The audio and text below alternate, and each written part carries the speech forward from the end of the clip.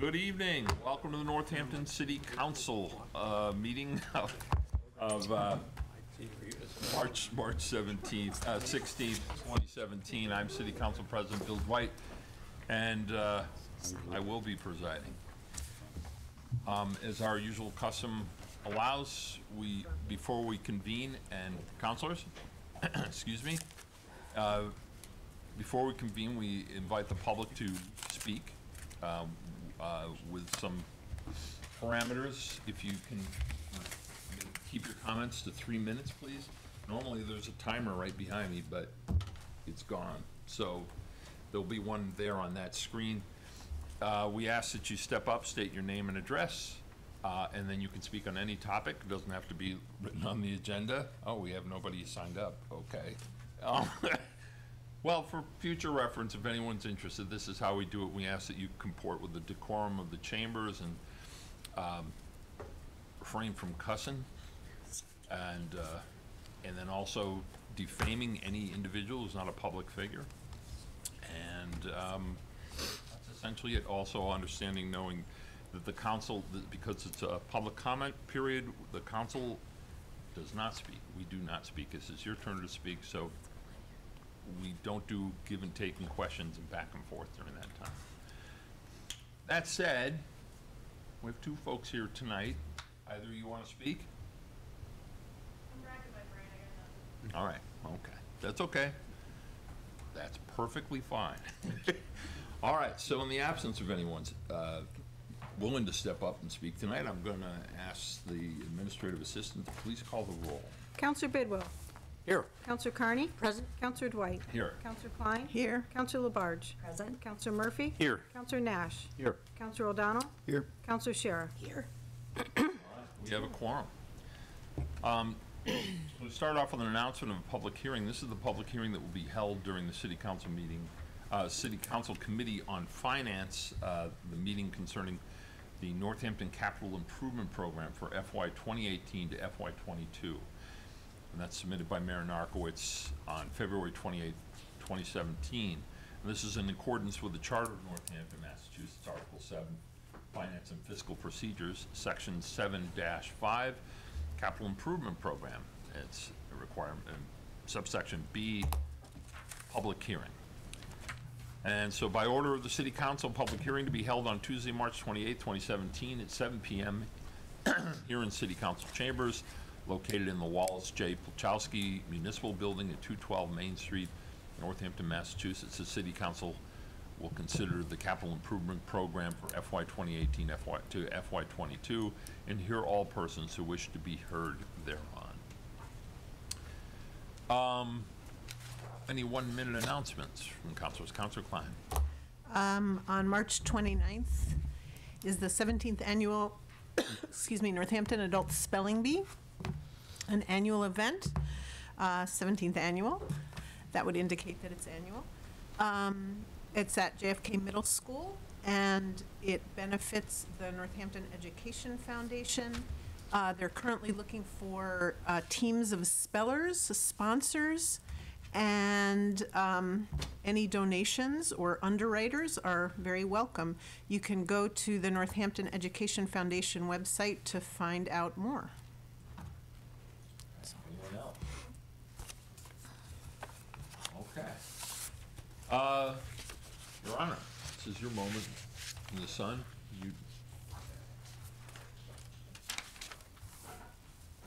So speaking of spelling bees, actually, I was asked by the NHS Theater Department to hold up this poster tonight because tonight is opening night for the latest NHS musical, which is entitled the 25th Annual Putnam County Spelling Bee. 7 o'clock is their opening night is tonight.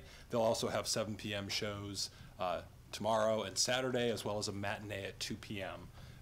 Adults $10, students and seniors $8. So they put on amazing shows, and so I encourage members of the public to go check it out. Would account for the low attendance tonight, I would imagine. It could affect our viewership, your viewership. So, okay. The only other announcement I wanted to make was I know that we've gotten some inquiries, and I just thought it would be helpful to review a little bit about the picking of snow, because that tends to be the big question. I see news crews, in front of the snow mountains. It's like a perfect story, I suppose. But I guess I just want to review that we basically just came through about a 22-hour snow operation. Our crews were out at about 4 a.m. The morning of Stella Blizzard, hashtag Stella Blizzard, doing pre-treating and then plowing all throughout the night. We ceased operations about 2 a.m. So one of the things that we have to consider is the fact that we have to let our employees sleep. Yes, exactly. Many of them have to come into work the next morning and work during the day. The other consideration is that in order to move to picking operations, it requires them to remove plows and remove sanders from their dump trucks and other apparatus. So there's a little bit involved. The reason there's some waiting happening is because there is a forecast for additional snow later this week. They're being somewhat vague about it, but there is the potential for some additional snow this week. So we're waiting, we're watching the forecast, and obviously allowing our crews to recover, and then we are planning to attack the snow as usual and try to clean up the snow mountain. So we obviously ask people to be patient, to drive and walk cautiously in the meantime. And I know that our director, Donald Escalia, has been talking to various counselors and citizens who've pointed out different areas of the city that need attention, and they're doing our best to address them. The snow was, for those of you who shovel your driveway like I do, the snow was quite voluminous, and it got a little heavy toward the end as it started getting wet. And so it's always a fine line between not pushing the snow far enough or pushing it too far and taking out mailboxes. So I know we had some mailboxes that were taken out during the storm, and we'll be working with those residents to try to get that rectified. So that's the snow update. But I do want to thank our DPW crews that were out. I want to thank our police and fire rescue, who had a relatively quiet day, but obviously were there to respond to people. We had a few disabled vehicles, and then obviously thank the members of the public who heeded the warnings about staying in and staying off the roads where it was safe to allow plowing and emergency operations to happen. So that's my report. Thank you. That'll bring us right up to the consent agenda. I'll accept a motion to remove some of these items. Well, can you indicate which ones are, yeah, they need We want to remove, please, the Nur Muhammad and Nicholas Guardia and Sarah Gibbons from the, from the consent agenda? yes, please. Oh. And there's a second on that? Second that. Okay. All those in favor of removing those items, please say aye. Aye. Can I ask for a point of clarification? We voted last meeting to refer them. Is that correct? Yes. Yeah. And so they shouldn't be on the agenda tonight. And this is also just for clarification for those in the audience, because we need to hear the report back from the committee with their recommendations or lack thereof. That's correct. That's why Okay. these three items are being removed from the agenda, the consent agenda. And we can discuss more of that once we come to those, but that's absolutely correct. I had to seek clarification about it, so I thought that maybe others would want to know. Well, thank you for sharing. I affirm you. Okay, so that leaves us in the consent agenda, which is item 17.246, and that's the Council on Aging, Deborah Epstein of 168 Maple Ridge Road in Florence, with a term starting January 2017, expiring June 2020. replacing the unexpired term of Margaret LaSalle. Also, for the Historic Commission, we have Pauline Fogel of 16 Forbes Avenue in Northampton. The term starting September 2016, expiring June 2019. It's a reappointment. And then we have in the Housing Partnership, Kyla Pryor, 32 Bliss Street in Florence, with a term starting February 2017, expiring June 2020, is replacing the expired term of Rachel Taylor Doward. And then also to approve the City Council minutes of March 2nd, 2017.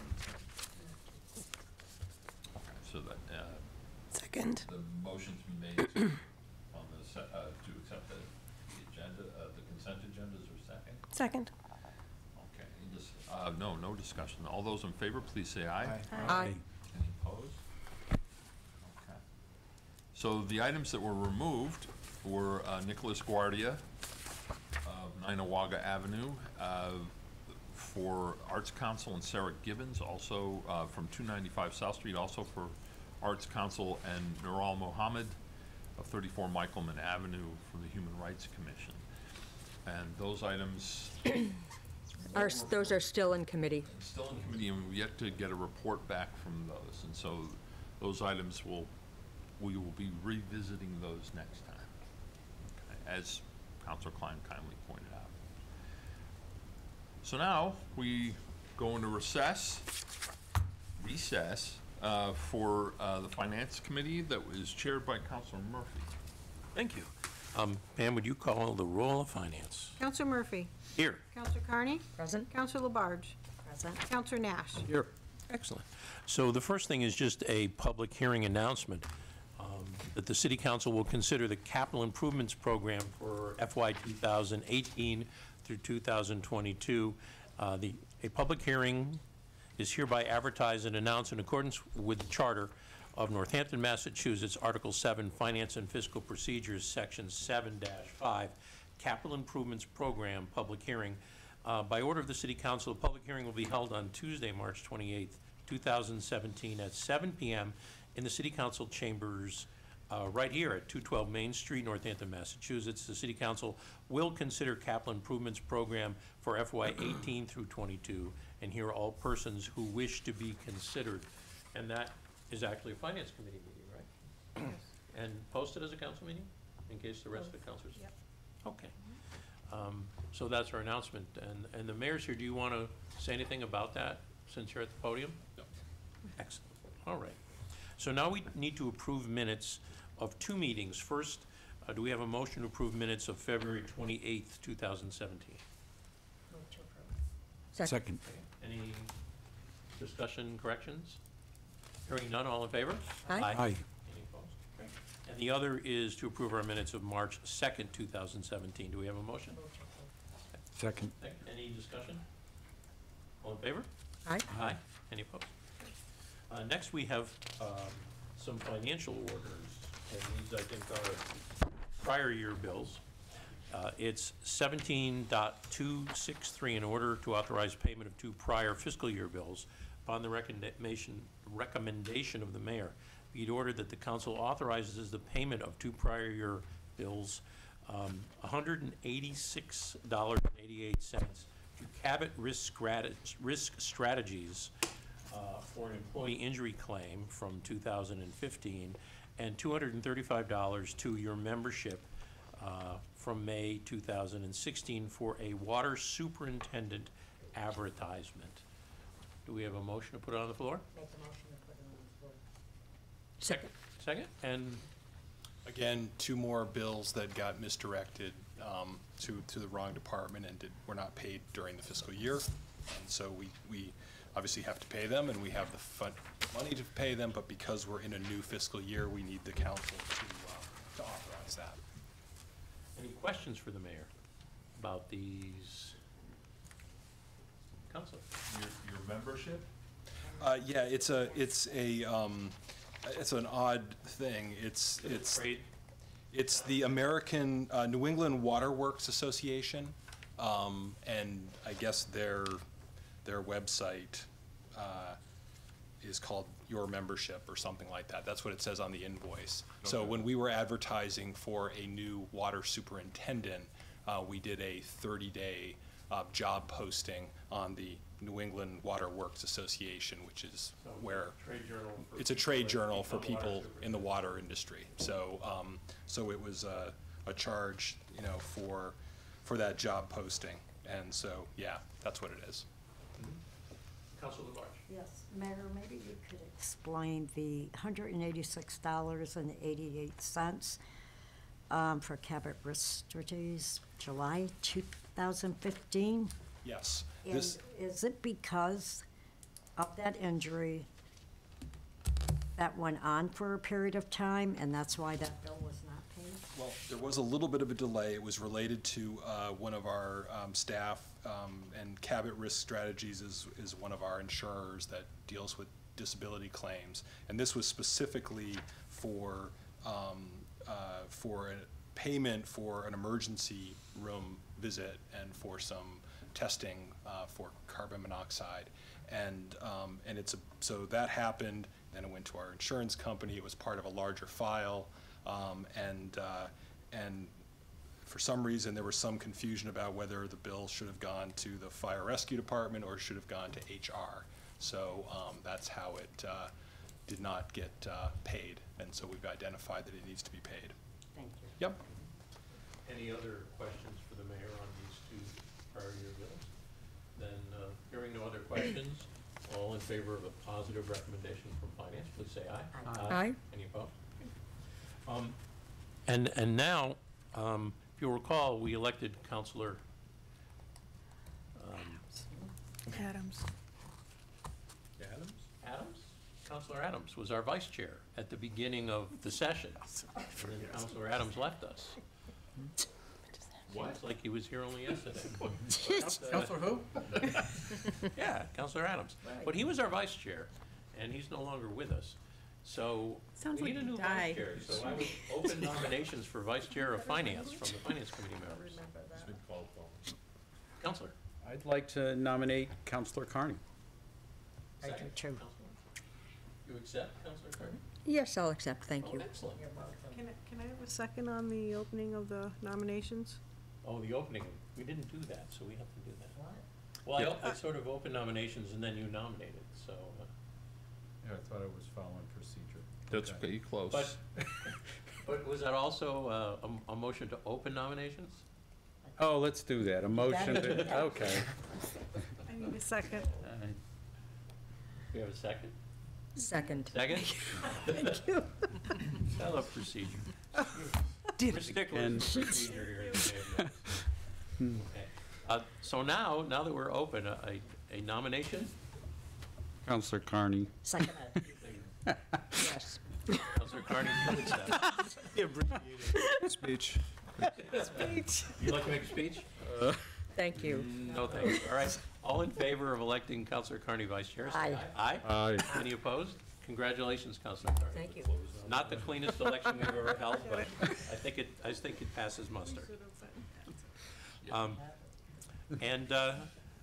Now, we've had this committee study request kicking around for a very long time. If you recall, the council president and vice president wanted us to consider how we could make our budget hearings more interesting and draw more members of the public. And I know you all talked about it at the meeting that I missed, and it was kind of continued to this meeting. So we entertain suggestions from anyone on the council, because they're not, the budget hearings aren't held by finance, they're held by the entire council. And that we were charged with coming up with suggestions at finance.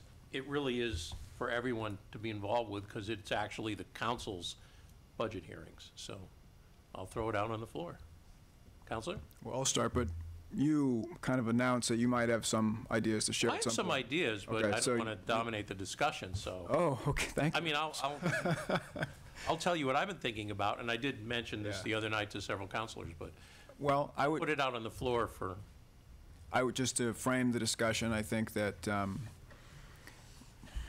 I guess the train has left the station in terms of doing something different on the capital improvement program hearing and the water and sewer hearing, because we're just doing those.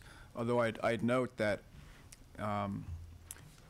in the time between the announcement and the actual hearings on them, I think we should do something similar individually, as I'm going to suggest we do for the operating budget, which is we should do our best to just get it out to our constituents. Radical concept, but I think there actually has to be a concerted, if not concerted, a definite and real effort to do that, whether it's on social media, whether it's on our email lists or neighborhood listservs, or whether maybe we can experiment with old-fashioned snail mail and postcards, depending on each of the wards. But I think it's important that there be some activity from the council to get people to come.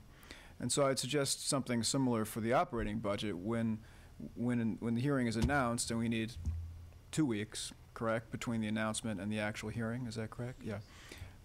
That 2 weeks should not just be static, it should be time that we use to get people to come.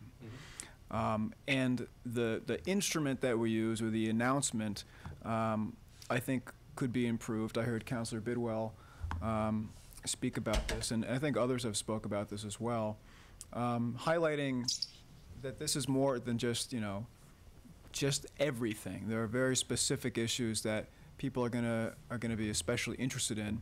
A lot of it is gonna be kind of physical in nature, and some of that was going to be in the capital improvement program, but we can still sort of highlight and talk about it.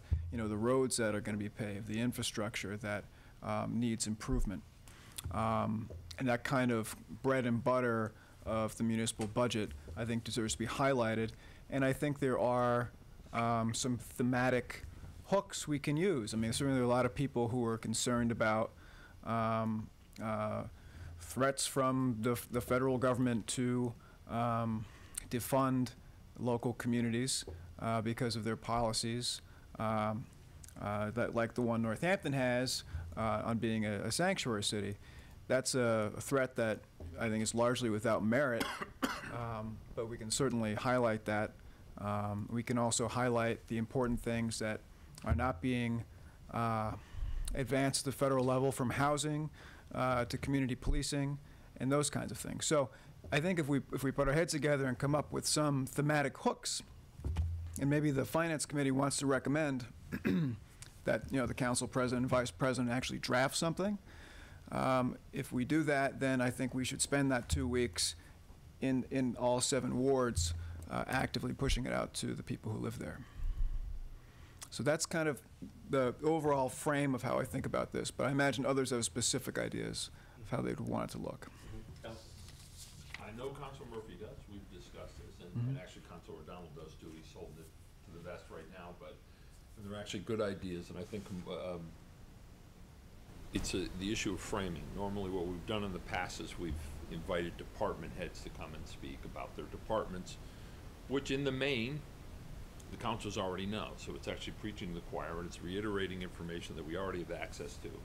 And it doesn't necessarily speak to the essence of what a budget is. And when I've said this before, and I'm not the only one who's ever said this, it's not my unique thought, but the budget is essentially a moral document. It expresses the community's commitment and devotion to its priorities and how they're defined.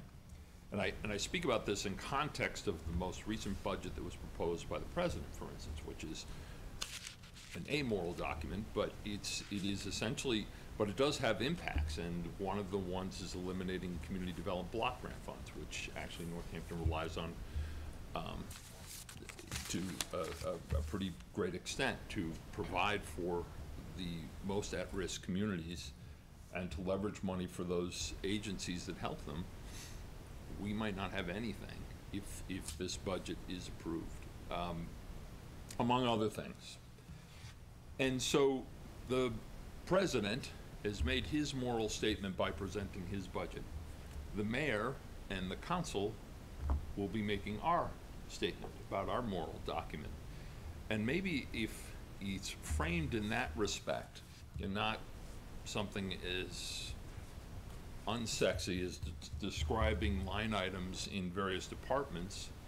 It allows people to express, I think we invite people to express where the community priorities are. It's not for us to presume them based on the fact that we were voted by a majority. It's for us to actually solicit, and I think in that respect, we should hear from the public what it is that where we should place our priorities and how we should finance them. So to that extent, that's kind of what Councilor Murphy and O'Donnell were talking about, maybe changing the way we structure and conduct these meetings differently from what we've done in the past, which admittedly can be a bit of a snooze. So let me just kind of outline, I mean, I'll present my suggestions at the end of the outline, but the budget is essentially the mayor's proposed budget. And just for the limited people here and the folks watching at home, the mayor presents us with a budget. We can cut the budget, but we cannot add things to it, but we can't change it, we can just cut things, which we've typically not done. At least this mayor has always presented us with a responsible budget. And so we can our authority is to cut things, not add things. We're going to do the water sewer on the 27th in the Public Works Committee. And it's now now we know that they're not proposing a change to that. So it's going to be the same as the previous year. The next night at the Finance Committee, the council's asked Finance to do the public hearing on the Capital Improvements Program. And the Capital Improvements Program will be from fiscal year 18, which is the budget year that we're doing, to 22. But the portion of it for 18 becomes part of the 18 budget, and the rest of it's in the program, but the part that we fund in 18 becomes part of that budget. So we'll do the public hearing for that on the 28th, and then it will come up to council in April. And again, the reason for that is that a lot of the capital projects are with the schools, and they need to be bid and contracted so the work can be done over the summer when there's no one in the schools. You can't really be doing a roof on an elementary school when it's full of kids. So that needs to go a little quicker so they can bid that out. The remainder of the budget, you know, the operating budget, is kind of what we're talking about here for these budget hearings. Now, we'll get our budget books in the middle of May. And typically, the hearings we're talking about, the council holds on the departmental budgets prior to the budget being presented the first meeting in June by the mayor. It has its public hearing, and the council usually votes on it the first and second meetings in June.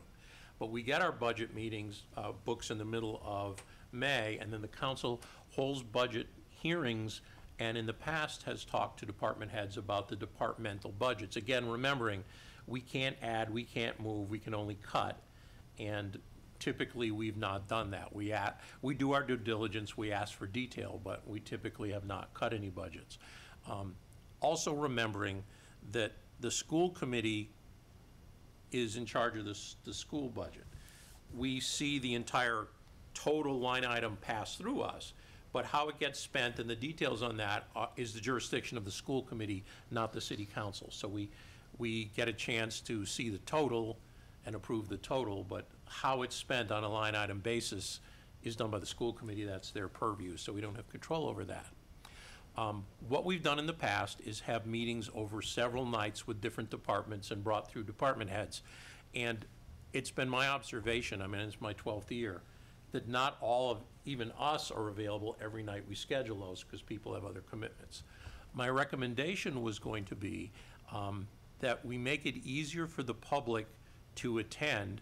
We make it easier for it to be packaged into a television program like this meeting that will be replayed over and over and again for the insomniacs. That what we try and do, there are 5 departments that are the bulk of our budget: public safety, police, fire, schools, DPW, and central services that takes care of all of our property. Those 5 spend the bulk of the money in the city. That what we try to do is do those all one council meeting, the big budget hearing. We do it and ask NCTV to televise it like a regular council meeting so it gets full coverage, not just a little camera, but full coverage. And to get it all done in one night, that we have the mayor and finance director do the presentation on the departmental budgets, not the department heads. So we're not rotating people. The mayor and the finance director know those budgets about as well as the department heads do, that they do it and go from one to the next, to the next, to the next, to streamline it. That way, if people want to commit an evening to come and sit in the audience and listen to it, they're going to get the bulk of our spending all in one night with the mayor and finance director presenting, and they know the budget better than anybody else does. We'll have our budget books in the middle of May.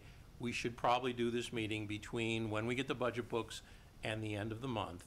And if we'll have our budget books. If we look through the budget books and there's something sort of esoteric we want to know about, just email the mayor or the finance director and say, hey, this is not a big thing, but I'm interested in it. Would you please research it so you got the answers, because I'm going to ask about it at a council meeting.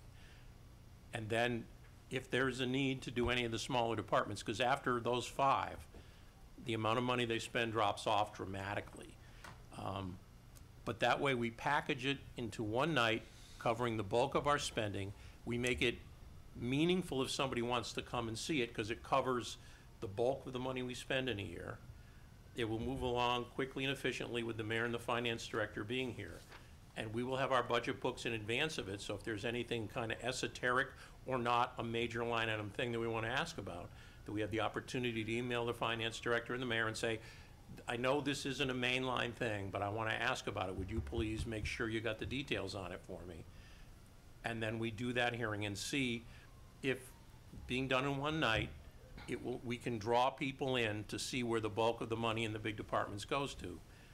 And again, knowing that our authority is to cut it, but we can't move things around. But it is our due diligence to show that we reviewed it, that we've gone over it and asked questions of the mayor, finance director. And it doesn't mean we can't say get back to us when the public hearing happens, the first meeting in June. But anyways, I've thought a lot about it since you brought it up.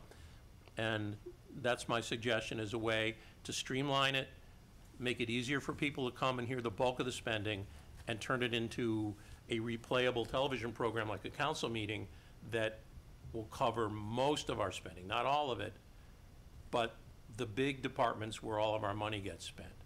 And I would throw that up, set the stage and throw it out. I like this idea, and I'm certainly willing to give it a try. I just want to offer a little bit of a different perspective on bringing in department heads. I think that there is value, and I think it's true that we do have access to them. But usually when we're interacting with them, we're talking about specific situations or instances or things that they're dealing with. This is our opportunity to to have them lay out holistically their view of their department and what their priorities are and how they manage it over a whole year. And I always find that interesting, and I think that it has value. So I like the idea of packaging it. I would still like to have department heads. Just a question, do you want them just in the room, or do you want them to do the presentations of their own budgets? I like having them do presentations because, again, I like hearing their view of their department and what their priorities are. So you're good with the concept of doing the big 5 in one night, Absolutely, but have the department heads here to do it themselves? That would be my preference. Counselor? I have to agree with Councilor Gina Sciarra. I think it's very valuable to have the department heads to come and present about their departments. I feel very comfortable with that, and I think to say, no, we're just going to have the mayor or the financial director doing a budget. I want to hear from the department heads myself. I want to see the visibility, and I want to be able to ask something if I want to hear what I want to hear. So I don't have a problem with it. So am I hearing that the concept of doing the big departments all in one night is fine, but we'd like to have the individual department heads here to do the presentations of their budgets themselves? Right. Any other comments? I'm comfortable with that. Just I'm sorry. A logistical, so this would be at the first budget hearing, or it would be a proceeding, it would be a preliminary meeting in May? It would be, and again, I know in the past, we've done multiple nights and heard from smaller departments, but my concept was trying to focus the big departments all in one night. So if a member of the public only had one night to give to this, they could come, be in the audience, and hear what's going on with the bulk of our spending in one night. If the council then chose to hear from a smaller department at another meeting, you know, somebody who made a commitment to come for the evening would hear the bulk of our spending. It doesn't mean you couldn't decide you wanted to have another meeting, and in the past, we've had up to 3, to bring in a smaller department if you want to hear from them. But I'm trying to make it easy for a member of the public to say, you know, I got one night to give to this. If I come this night, I'll hear the top 5, I'll hear where the bulk of the money gets spent. And if I can come another night, great, but it would focus the big departments, make it easy for somebody to review the bulk of our spending with us. And then if the council wanted to have another night, they could have another night. But it would let a member of the public use their time meaningfully if they come to join us, and make one composite television program to rerun that covers the big departments, make it easier for people to keep up with it. Counselor, you were. Yeah, for some time, the state has allowed cities and towns to engage in remote participation.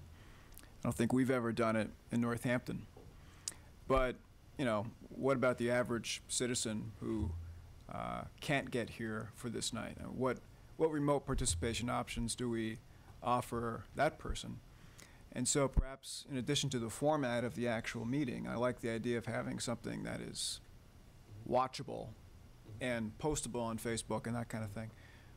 I wonder if we could figure out something to solicit actual questions from our constituents ahead of time so that we have them.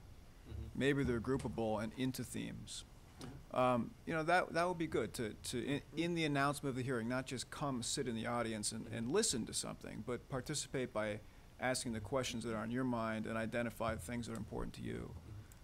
I wonder if we could set that up through our administrative assistant or some way. So, Can I just ask a question about what you're thinking about in terms of the public hearing versus the department leaders coming to speak? Will all that happen in one night? No, the public, we typically had our budget hearings prior to the meeting where the mayor presents the budget, because the budget usually gets presented at the first meeting in June. We have our public hearing then.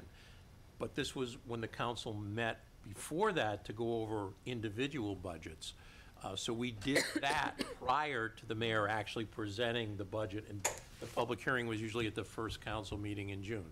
And the first vote, first reading was at that first meeting, but we'd already done our homework before that. And to Councilor O'Donnell's question, could we, you know, the meeting would be live. I'm wondering if we could accept email questions from people watching at home that could be passed to the chair, and if they're, you know, if they're salient, the chair could say, I have a question from somebody at home about this or that. I mean, I don't see why we couldn't do that. Well, the remote participation law only applies to us, deliberators in voting. So it doesn't disqualify. There are no rules precluding constituent or personal participation questions sent electronically or otherwise, texting, emailing. I get phone calls during the meetings all the time. I don't answer them, but I mean, that is something, it seems to me, that we could do in a rather primitive fashion. I don't think we right now have that. I mean, it's kind of short notice to set up some official portal to allow people to start sending stuff in. But I don't know, maybe Antonio could fix something up, or we could just post on the screen for the NCTV program, you know, Email your question. remembering that it'll be recorded and played later, so that people will be emailing into the ethers on replay. But during live broadcast, something has a contact point, an email address, my email address, that could come right to my computer, and then we can read those aloud as well and include those. So, so I mean, I think that's possible. It won't be real gee whiz technology. It's the most basic level that we've got, but yeah. Might get some prank calls, but I've okay. participated in some of these things, in other, and yeah, there's some some mass live mavens who sometimes decide to share their cogent thoughts.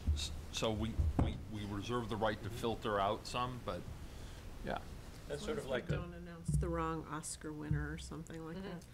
we'll try not to. but it's sort of like playing a home version of the council budget hearings, but that's an interesting concept, to let people email in questions if they're watching. Because if we can't get them in the room, you know, we could at least get them to email in their questions if they watch it at home. That's an interesting Yeah. suggestion. So if part of the recommendation from finance on this concept could be simply that council president will ask Antonio, our information technology director, and see if it could be done. And if it can be done, maybe we should do it. Any other comments, or, Counselor? Yeah, I like the idea of those 5 departments that represent, what, The bulk of it. 85% or something? I don't know what the number is, of total city budget. But I agree there is something to be said for department heads themselves being here. And perhaps, if there are questions pertaining to any of the other departments, we would have the mayor on hand and Susan Wright on hand for things that fall outside of those 5 departments. And yes, I have been talking with several folks about the messaging and how to make it more interesting, how to ask somewhat provocative questions about very specific pieces of the budget to get that we know folks are interested in, and get that out in advance, along with a request for if you have any questions, get them to us in advance. You can also do it live, but get them to us in advance, so that if there are a series of questions that bundle together, we can give the mayor and department heads a chance to think about those. And if I can just finish. And I encourage, once we're clear on just what the sequence of events is and how we're going to message it, I've had a surprisingly positive response. I sent a newsletter out to my ward, about 500 folks on Tuesday. I think it went out to the rest of you as well. And I got really nerdy about, I walked folks through the whole budget process and what looked like the budget timeline, with information still to come on hearings and links to water and sewer background and to the capital improvement. And I've had 7 or 8 responses. And, as these things go, that's quite a few.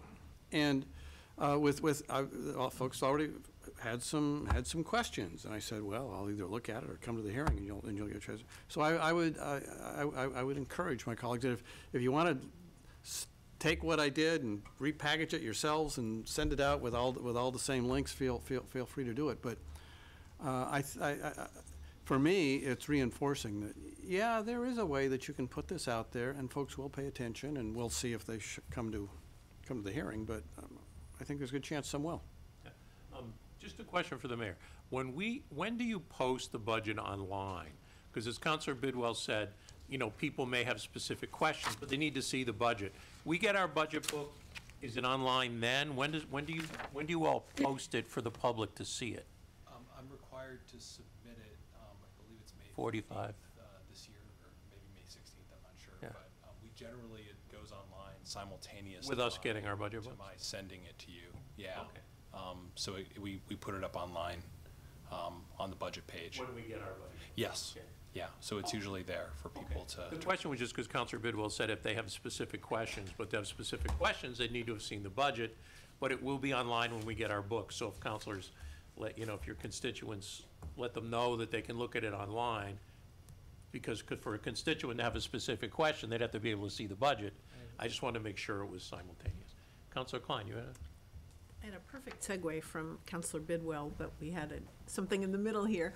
Just to follow up on the kind of outreach piece and how each of us can play a role, and how, I have a procedural question, but I also want to make a plug for our ability as counselors to activate our networks through our ward listservs, email that we send out, our civic associations, the Lead Civic Association is very active, the Florence Business and Civic Association is quite active. So we have all these mechanisms that I feel like we can send this information out through. But I'm just wondering, in terms of the Finance Committee's role, are you able to kind of create some language for us? Are you gonna kind of set those things in motion, or is it up to each of us counselors? I mean, what's the best way for us to actually create? I'd like to have some kind of strategic plan in place around the outreach piece. The question, the budget hearings we're talking about are not a finance committee event, they're a council event.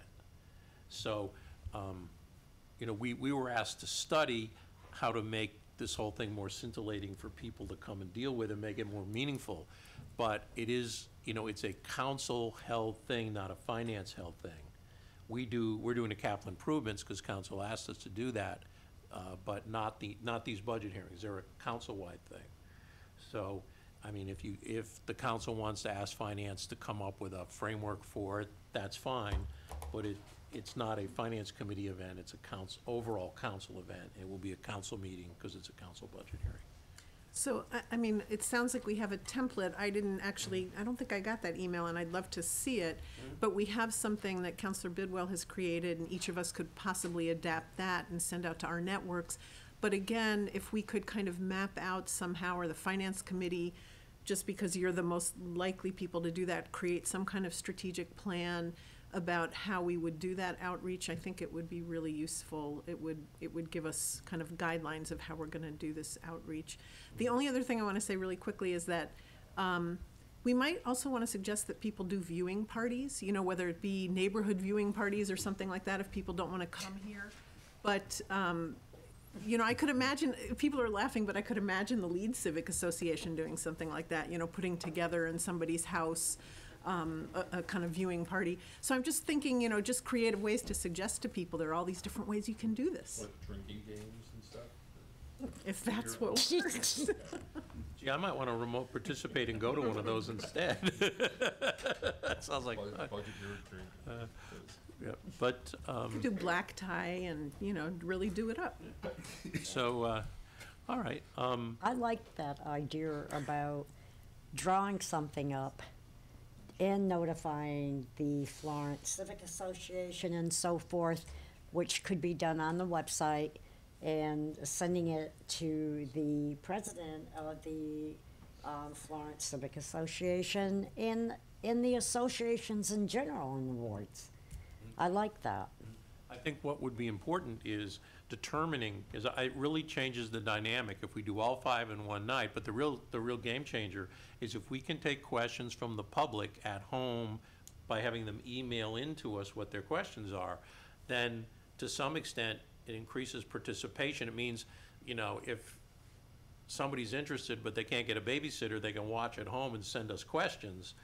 That to me would really open it up, and before we write a plan for this, I think it'd be good to get that question answered, because I think it's a different plan if we can set it up for people to watch from home and send us questions than it is to simply say, well, you've got to come into the room.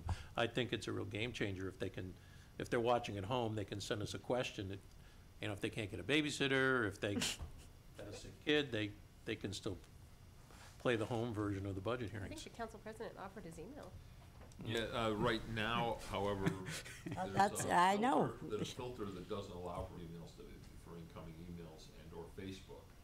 Definitely. So we'd have to talk to Antonio to see if we can get a bypass on those filters that would allow for that to happen. That would be a very good idea. Oh, if I just directly I can get Ethernet it. it? Okay, all right, okay. So, Use that's a real Pam's good address too. I mean, they could come into Pam, right? yeah, no, that'd be cool. That would be excellent. Yeah, emails are coming in. Yeah, but, so there's general buy-in to at least packaging the big 5 departments in one night, still preferring to have the department heads come and do it themselves, and we can see about the public emailing in questions, but I think, all in all, and we'd have the mayor and the finance director here as well to fill in the gaps, and I think it would, if somebody wanted to come out and come in, they could cover the bulk of the budget with a one-night commitment, And then if the council wants to engage more departments, smaller departments after that, we can still do it, but I like the idea of them emailing directly during the. right event. to our council president. I think that would be good during the hearings. Any other discussion on this, Councilor? I was just going to add that I will send my piece around again, but the one thing it didn't include and said, "I'll get back to you about this," was the specific dates, and that's when I had imagined, however we've decided to message this, however to describe it with some specific questions that will be addressed, and I've heard Councilor O'Donnell volunteer himself and the council president to take some of these ideas that we've heard and to put it together into that messaging. I heard that too. And I think that would be quite helpful. And then we've all, we can do with it what we want, but then you've got a combination of some of the background materials that I put together, plus for this event that's going to take place on the night of blah, blah, blah, come, and this is what you're going to expect to hear.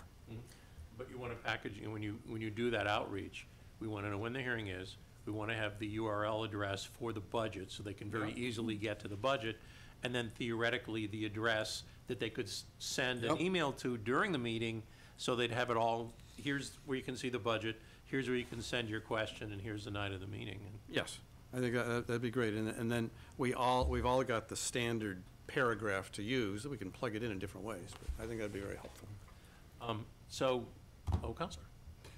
So we talked about the thematic hooks, and is that what Councilor Dwight and Councilor O'Donnell are going to work on? So if we have ideas, send them to you. I mean, because doing my work with the City Democratic Committee, there's a lot of energy out there around a lot of different issues, and and I could, and a number of us are involved with that, and we can send you lots of pertinent information. Councilor Clay. So, just to ride a dying horse here, are we just gonna, each counselor will kind of make a decision about where they're gonna send out whatever material gets shaped by the council president and vice president? But I think that we have to be thinking about a press release as well, to go out in good advance of the hearing, not the day before, so people can actually put it in their calendars. And there was something else I was thinking. Oh, and we talked a lot about kind of social media, but what does that mean, and who is going to be responsible for that? Again, is that going to be each counselor uses their own pages or whatever they have, or is this an opportunity to launch a city council Facebook page or something along those lines? An event page for Facebook, so Yeah, one I think that's good. specific to this event. So you can use this referral, it'll have links, comments, folks can even put questions on there too. You can go through those. Memes. Would somebody like to volunteer to I'll oversee volunteer to that do piece that of once it? it's all set, once we have everything. All right. Thank Council you. chair is real good at setting. I'm getting my wish fulfilled a little bit here. Good. So just to kind of wrap this up, Council President, Council Vice President, did we fulfill our committee study request to your satisfaction? Can we check this off our list at this point? I believe there's supposed to be a report. A PowerPoint? When will that report be We'll, drafted and submitted? I'm prepared to accept the discussion as a report, because the budget season will expire by the. Before we get, this has been kicking around for a while. I can use my minutes. Yeah. We'll use Counselor Bidwell really likes to write these reports, and Yeah, he I'd like does. to encourage others to do that. Well, I would encourage someone from the finance committee if they were. Yeah, this is inclined to- quite- But, Maybe a report after, once we've assessed. Sure. Yes, an assessment afterwards. Efficacy. Looking back, Assessment how did it work? I mean, this has been kicking around for a while, so I want to, it would be helpful if if at this point, this discussion was the culmination of the committee study request, and then once we try this new approach, to maybe do a postmortem. post-mortem, if you Postmortem, were, on how to do it differently. did it work or didn't it work? And, I mean, everybody's going to have their own opinions as to was it or was it not an improvement over a multi-night thing. And did we get more participation in the room, or the exciting part, did we get people emailing in more than pizza orders? And did they have something salient to ask, and were they in the game? We could offer pizza at the hearing. We don't have a budget. Councilor O'Donnell, Yes, sir. Well, let me thank the Committee on Finance for its thoughtfulness and exhaustive, creative explorations. I do think there are many good ideas. So as far as I'm concerned, it satisfies the committee's Satisfied study our request. study request. And I would just say as a follow-up, I guess there's 3 weeks between now and the next council meeting. Maybe that's enough time for the council president and I to take these ideas that have been discussed and maybe present something, maybe in written form, as Councilor Klein is talking about, that others could use, maybe at the next meeting. Seems like plenty of time. We don't have to make it complicated, you know? I don't know we need to set up our own centralized Facebook page right now. Ultimately, I do like that idea, but maybe for this, we just, Sounds like we have an events page going up, though. an events page An events page. from our individual accounts, I suppose, Well, it'll be an events page, and then everyone can link to that events page from our individual accounts, yeah. but we don't have to create it. Anyway. Right, not a, But anyway, that would be my suggestion, and then that would be the next step, I guess. On behalf of Finance, I would like to thank the council president and vice president for taking it to that higher level. And with that, I'll ask if there's any new business to come before Finance we didn't know about. Hearing none, a motion to adjourn. Move to adjourn. Second? All in favor? Aye. Aye. Thank you. Okay, we're back in regular session now. So, let's scroll back up here. Now, we go back to the financial orders, something you heard just a little while ago. The first one is item 17.263. This is an order to authorize payment of 2 prior fiscal year bills. And this will be a first reading. I'll accept a motion. Move to approve. Any discussion on this item? Roll call, please. Counselor Carney? Yes. Counselor Dwight? Yes. Counselor Klein? Yes. Counselor Labarge? Yes. Counselor Murphy? Yes. Counselor Nash? Yes. Counselor O'Donnell? Yes. Counselor Shara? yes. Counselor Bidwell? Yes. Okay, that passes in first reading, and it will be revisited in our first meeting in April. This is second reading. This is an item 17.258. This is to appropriate $1,668,582 for paying the cost of roof replacement at the Bridge Street School. Move to approve it. Second.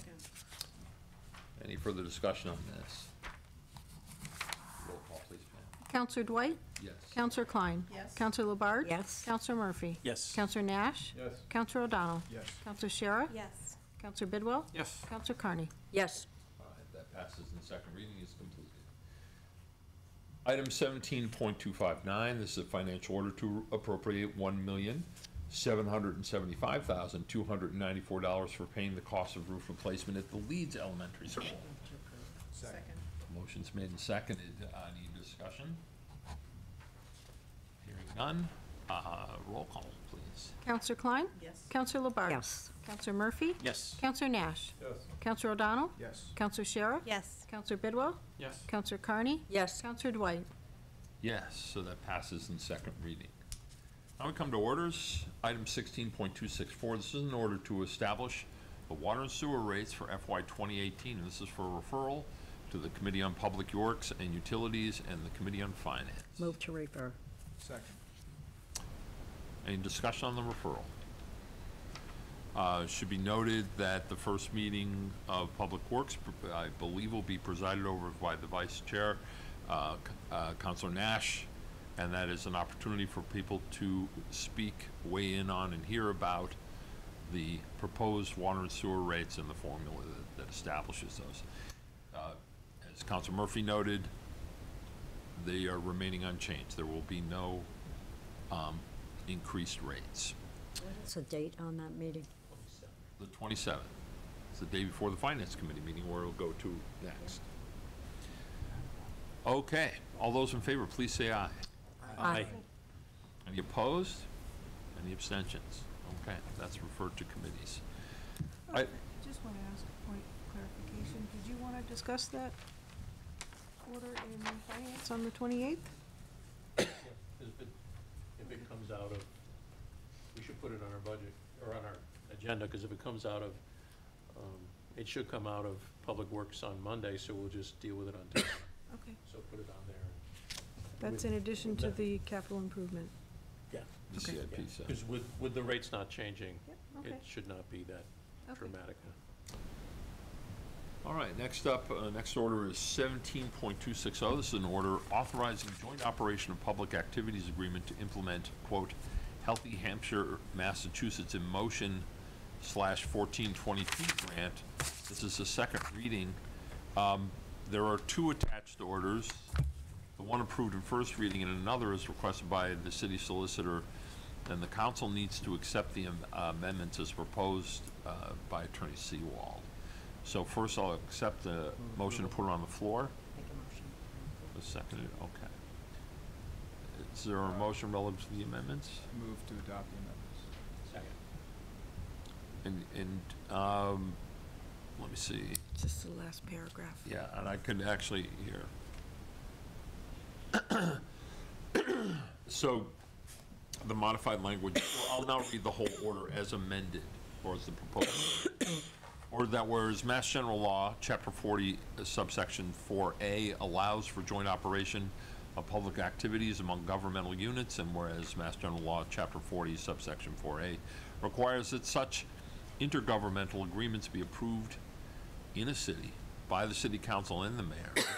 And whereas the city of Northampton provides services to and shares services with other municipalities, that the city, acting as the lead community through the planning and it should be THRUGH, not THRU, the Planning and Sustainability Department enter into a grant agreement with the Pioneer Valley Planning Commission and other Hampshire County towns to participate in a regional effort to reduce the risk of diabetes, strokes, and heart disease by improving our social and built network environments to enable healthier living, and in doing so agrees to work cooperatively with such municipalities in the region to implement the Healthy Massachusetts in Motion /1422. There's a great name, by the way. Grant from the Massachusetts Department of Public Health under a federal center for Disease Control funding program, while it still lasts. So that's the language as amended. Any discussion on that item? Okay. Roll call, please. This is in second reading as amended. Oh, actually, I'm sorry. You gotta vote. Yeah, all those in favor of accepting the amendments? Aye. Any opposed? Any abstentions? Okay. And now to the regular order itself, there's no further discussion on that as amended? All right, roll call on that, please. Counselor Labarge? Yes. Counselor Murphy? Yes. Counselor Nash? Yes. Counselor O'Donnell? Yes. Counselor Shara? Yes. Counselor Bidwell? Yes. Counselor Carney? Yes? Counselor Dwight? Yes. Counselor Klein? Yes. Okay, that passes in second reading as amended. Now we're into ordinances. Item 17.233, this is an ordinance relative to school zones. This is in first readings. Let's see, which one I should read. There's, okay. This is upon the recommendation of Council Ryan R. O'Donnell, and to be ordained by the City Council of the City of Northampton and the City Council assembled as follows. That the Code of Ordinances be amended as follows. Strike Section 312.18, establishment of school zones by ordinance enumeration. A school zone shall be established by ordinance by a vote of the City Council. The City Council shall refer to any proposed ordinance establishing a specific school zone to the Board of Public Works and the School Committee. No vote shall be taken on any such ordinance until the Board of Public Works and the School Committee have filed a report on the proposed ordinance with the City Council, or 45 days have elapsed since the referral, whichever occurs first. And the following areas are hereby designated as school zones. Also, continuing striking under school zones, the City Council shall establish no school zone in the absence of a favorable recommendation from the Transportation Parking Commission. Replace with the following school zones are hereby established per Mass General Law, Chapter 90, Section 17. And this is as revised by the Committee on Legislative Matters on January 9th. Bridge Street School, strike the school zone on and start with on Union Street, strike shall, and substitute with extending, strike on said street. to a point 283 feet westerly of Parsons Street, on Parsons Street, extending to a point 139 feet northerly of Union Street, and to a point 250 feet easterly of Union Street. On Bridge Street, extending from the northern edge of Parsons Street to the southern edge of Pomeroy Terrace. The Cutchins Program Campus, formerly the College Church School, strike the school zone and now just simply say on Pomeroy Terrace, extending from Hancock Street to a point 200 feet north of Phillips Place. Jackson Street School. On Jackson Street, extending from a point 80 feet south of the center line of Barrett Street, located at the intersection with Jackson Street, to a point 765 feet north of the center line of Barrett Street and located on the intersection with Jackson Street. JFK Middle School. On Bridge Road, extending from a point 45 feet east of the center line on Juniper Street, located at the intersection with Bridge Road, to a point 35 east of center line of the Oak Street, located at the intersection with Bridge Road. And mind you, there's been no changes in this other than the language, but the distances remain the same as they currently are. For Leeds Elementary School, on Florence Street, extending from a point 150 feet south of Southerly Crosswalk to a point 150 feet north of the Northerly Crosswalk in front of the Leeds Elementary School. And a new addition, Montessori School, on Industrial Drive, extending from Bradford Street to a point 380 feet northerly, on Bates Street, extending from Bradford Street to North Street. And then with Ryan Road, on Ryan Road, extending from a point 455 feet west of the center line of the driveway leading to the Ryan Road School to a point 770 feet east of the center line of the driveway leading to the Ryan Road School, and then adding also the Smith College Campus School on State Street, extending from the northern edge of Bedford Terrace to a point 60 feet north of the northern edge of Trumbull Road, and on Prospect Street, extending from the southern edge of Trumbull Road to a point 450 feet south of Trumbull Road. And this is as still item 17.233 as revised on the Committee on Legislative Matters on January 9th. Reserved. This is also striking the school zone criteria speed limit. It's also reserved. So all this section is struck. Both these sections, 312-17 and 312-19. I'll spare you the reading since we're striking it all. But there we go, and I will defer to Councilor O'Donnell. Okay, thank you. Do you want a motion on it? Motion? Yeah, I would accept a motion to put this on the floor. Okay. May I first offer an amendment that was approved by the Transportation and Parking Commission and in legislative matters, but probably due to my error, although we discussed it, we didn't formally adopt the amendment. Just because I know the council president would like to read a few more numbers for. You betcha. Yeah. So we have a document, I believe it's a second link. Yeah, on the. I don't know if our administrative assistant would be so good as to. See here, that would be the amendment proposed by the TPC, the PDF, and this is the measurements for additional school zone. This is on the Lander Greenspoon Academy. Prospect Street, extending from the edge, eastern edge of Adair Place to a point 300 feet east of center line on Franklin Street. Number 2 has already been adopted. And number 2 is what? Number 2 is already represented in the ordinance. That, right. Right. So I would move that we amend the ordinance that's on the floor with the First Amendment to add a school zone on Prospect Street at that location. I'd second you. Oh, that's for the Lander Greenspoon School. Adding them to the inventory of school. Yes. So. You want to expand on why the changes and the proposed changes? Sure. Should we vote on that amendment or? Sure. Yes, we can. Okay. All those in favor of adding the Lander Greenspoon into the inventory, please say aye. Aye. Okay. Any opposed? Okay. Thank you. Sorry, we should have done that in legislative matters. Okay. We have a certain number of school zones that exist in the city today. around JFK, our elementary schools, around the Cutchins program campus. This is something that cities can establish themselves without state permission when certain criteria are met. What it means is, in a school zone, the speed limit is reduced to 20 miles an hour during certain times of day when children are present. And so I thought it might be a good idea to look again at this ordinance and see other locations that would meet those criteria and expand the school zones as much as possible, as much as allowed by state law. And that's what you have in this ordinance. You have the addition of 3 new school zones on Prospect Street, Bates Street Industrial Drive, and then the Smith College Campus School, which is both State Street and Prospect Street. And in addition, you see the expansion of the Bridge Street school zone, which strangely does not today include Bridge Street itself.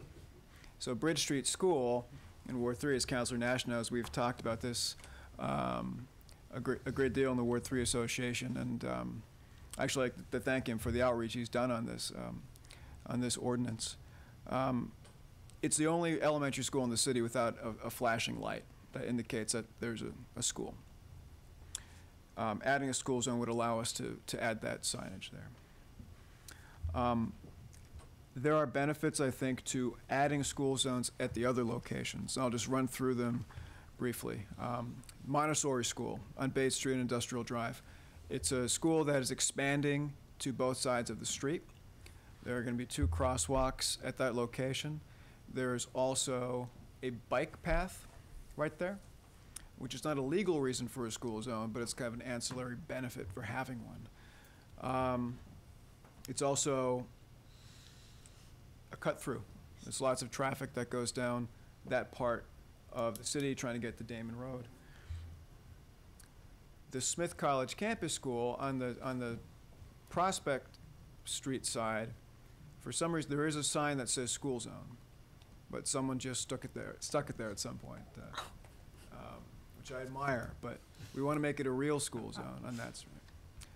And the technical speed limit is actually 20 miles an hour posted on Prospect Street, so not much of a change. But on State Street, where the speed limit is 25 miles an hour, in 2009, the DPW did a traffic study there. And between Center Street and Main Street, the 85th percentile, so what 85% of all the drivers, the speed that 85% of the drivers are going is between 27 to 30. So that's speeding. And then north of Bright Street, the average gets up to 35 to 38 miles an hour. So there's definite speeding on State Street. And it's a place where you are either leaving or coming into downtown. It's a crucial entrance into downtown. I also feel that unless you're from here, you may not really know that that's a school. Unless you kind of look and you see the playground in the background, you may not know it's a school. So this gives us the ability to broadcast that a little bit more. The Lander Grinspoon Academy on Prospect Street, again, more numbers from 2009. This was before the creation of the 4-way stop that has been put in at Woodlawn and Jackson Street. The average speed the 85th percentile speed was 35 to 38 miles an hour, so a little bit fast, and the speed limit there is 35. In addition to serving that elementary school, a school zone on Prospect Street would also serve Jackson Street School, because you may have noticed that there's a crossing guard there. Children cross at that location across Prospect Street on their journey to Jackson Street School.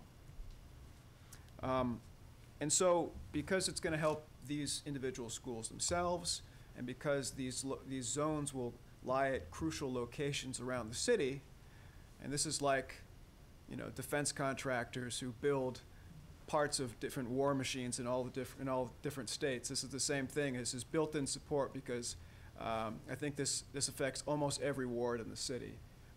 That's how I know I'll have the votes for this issue, because it affects all of us.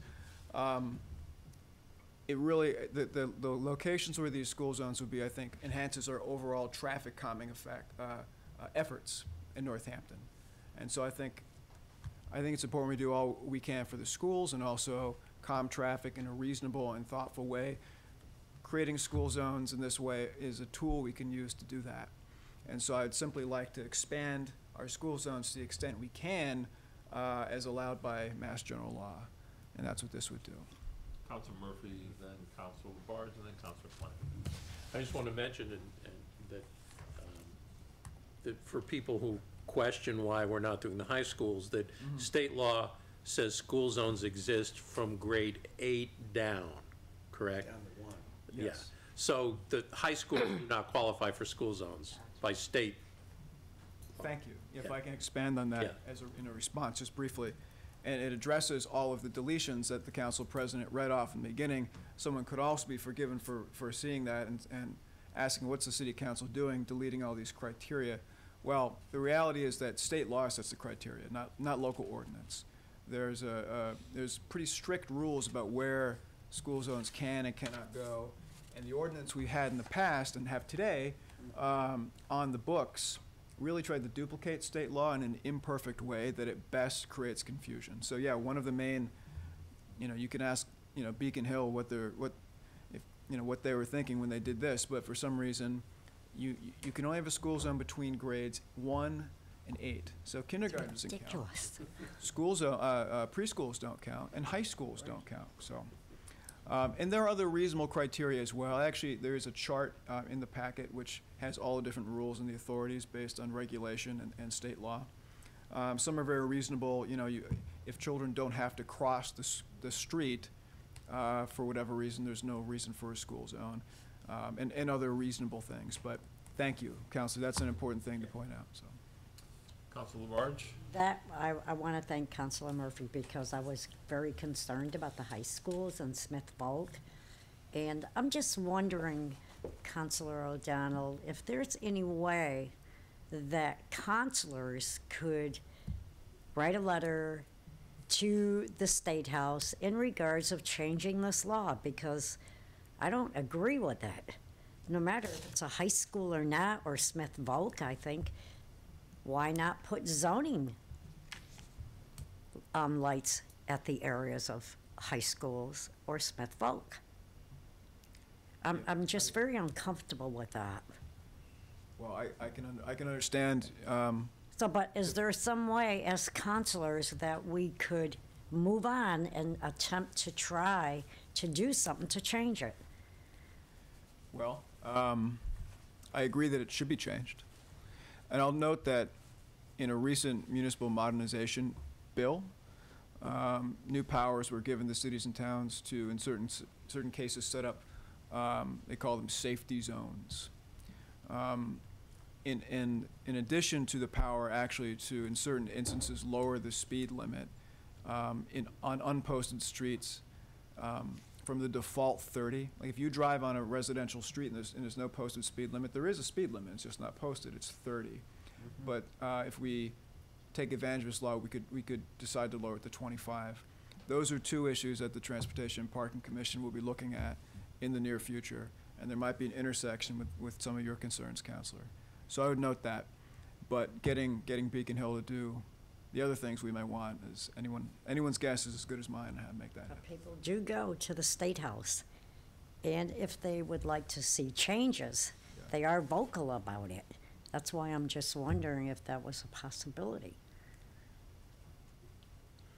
Well, Thank yes, you. You're not precluded from doing that. You may do that. Councilor Klein was next, and then Councilor Bidwell, and then Councilor Nash. Thank you, Councilor O'Donnell. I think this is a really important bill. And we saw it with JFK on Bridge Road for the longest time, didn't have school zone status, and that was changed a couple of years ago, and it allowed us to put in the flashing lights and a flashing beacon and all kinds of things that have really helped, I think, with safety for kids crossing the street. So thank you so much. I'm just a little bit worried that we need to do a little bit more of an exhaustive look at what kinds of child serving programs we have in the city. If we're gonna do this now, we might as well include everything. I think there are places that we're not even thinking about here, like Heck Academy on Pleasant Street, which serves kids in middle school and high school, but there are younger kids there. The Clark School, did you mention the Clark School for the deaf? No, I didn't. There's only a preschool there now. I thought it goes up to like 5th grade or something. I- Yeah. Okay. There, Okay. there's a program that's, So I stand corrected on that one, but I think that it would be useful for us to maybe do a little bit more of a kind of survey, environmental kind of scan, and just see if there's anything else. And I do wonder, just talking about preschool, you know, are we not able to do something around that? Because if we do have Clark School for the deaf and we have preschoolers and their parents probably crossing State Street or other locations. So I guess what I'm saying is I'd like to think a little bit more expansively, take a little bit more time maybe to see if there are other locations that we need to include in this list. I appreciate that, and in fact, this list was smaller when I first started it, and I tried to do some of that expansive thinking. The Transportation and Parking Commission talked about this and kind of brainstormed the other locations that would meet the state warrants in coordination with our traffic engineer and chief of police and director of the Department of Public Works, and some citizens from people I heard of. And I heard, you know, Councilor Nash just brought up the Heck Academy, for example. I wish we could do it. I wish we had more license to put these in places where perhaps we can't. You know, I mean, I'm not sure one can go on Gothic Street for the People's Institute, for example. That's another one. You know, there are many preschools in the city that don't qualify. So this list represents, to the best of my knowledge, the extent. If this ordinance were to pass, it in no way precludes additional school zones. Should we research it and find that, you know, if you found one that was missed and you determined that it meets the criteria, we would add it. So my preference in appreciation for, you know, what you're bringing up would be to pass this because it's an improvement. And then if we determine other ones, then I would even work with you if you want to incorporate that into the ordinance, to make the council president read more numbers and figures. thank you so much. You're welcome. Thank you. If that would be an acceptable, if that would be okay. Is that okay? I guess I would want to hear from other counselors as well, because it seems to me if we're going to do something like this, it makes as much sense to kind of get a little bit more input from the city if there are other locations that are appropriate before we pass it. I know that once we have a bill before us, there is this impetus to kind of move it forward, but it just seems like we might as well do it right. And it sounds like you've done a lot of research already and you've gotten input, but I'm just wondering if there is a need to do a little bit more, just because there are already a couple other places that are coming to mind. Councilor Bidwell, then Councilor Nash, and then Councilor Shara. I very much appreciate the work of Councilor O'Donnell and Transportation and Parking on this, because it is a twofer. It addresses safety issues around schools, but it also has citywide traffic calming effects. And yes, it turns out that those situations that fit through the filter are scattered around the city. So I applaud it, and I frankly would be supportive of proceeding with approval now, in part because I'm aware of how exhaustive the study has been, and I'm convinced. I don't like the fact that the daycares are excluded from this, but for example, or the high school. But I'm convinced that what's here is what, you know, is the result of a fair amount of study of what passes the test and what does not. So I'd be in favor of moving it now, knowing that there could be something added. I did though on this. I'm still bothered by this by the daycare issue or kindergarten under grade 1, and I note, and your reference here is very handy, that most of the other provisions are a function of Mass General Law, but that particular piece, grades 1 through 8, appears to come out of MassDOT regulations. And I just wonder if there's a little more ability to push back. And I just wonder if it's worth pursuing it a little bit, not exhaustively. It may be that you push and you don't get anywhere.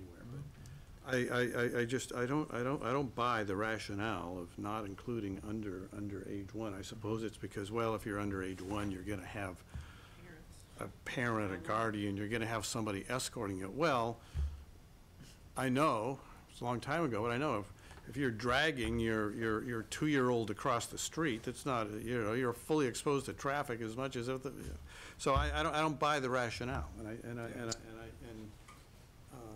think it might be. I just soon see it pass now, but I'd like to just investigate whether there's some possibility without going to legislature, just going to the regulatory rule book at MassDOT. So offer a response to that, or just briefly? Yeah. I completely agree. I think we're expanding it with this ordinance to the degree we can without getting a waiver from MassDOT. But we should certainly petition MassDOT in certain cases if we think it's prudent. So I would be definitely in support of what you're saying, Counselor. Counselor Nash. With Counselor Shah. So first off, I need to disclose I'm on the board of Cutchins, and but what's going on here is merely a name change for the zone, and that I think it's I don't know. Is it okay? You do not have a conflict. You do not benefit financially, and okay. But I do appreciate your disclosure. Okay, that's the first thing. Second, yeah, I really appreciate the work that Councilor O'Donnell's done on this. It's really terrific. It's, for Ward 3 in particular, 3 separate school zones are being addressed here. There are also streets that tend to be cut-throughs during rush hour, and to have this added signage and possibility of enforcement is really terrific. I mean, Pomeroy Terrace, will get a lot of cut-throughs.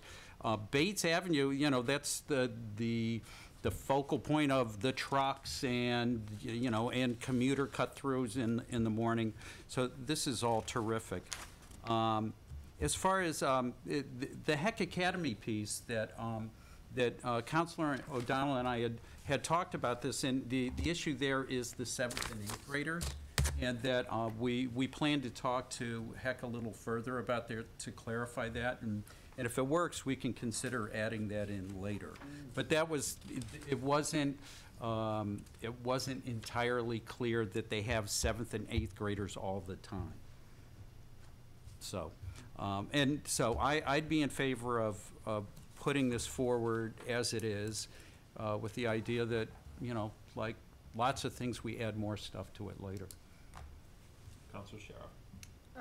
I too want to thank you.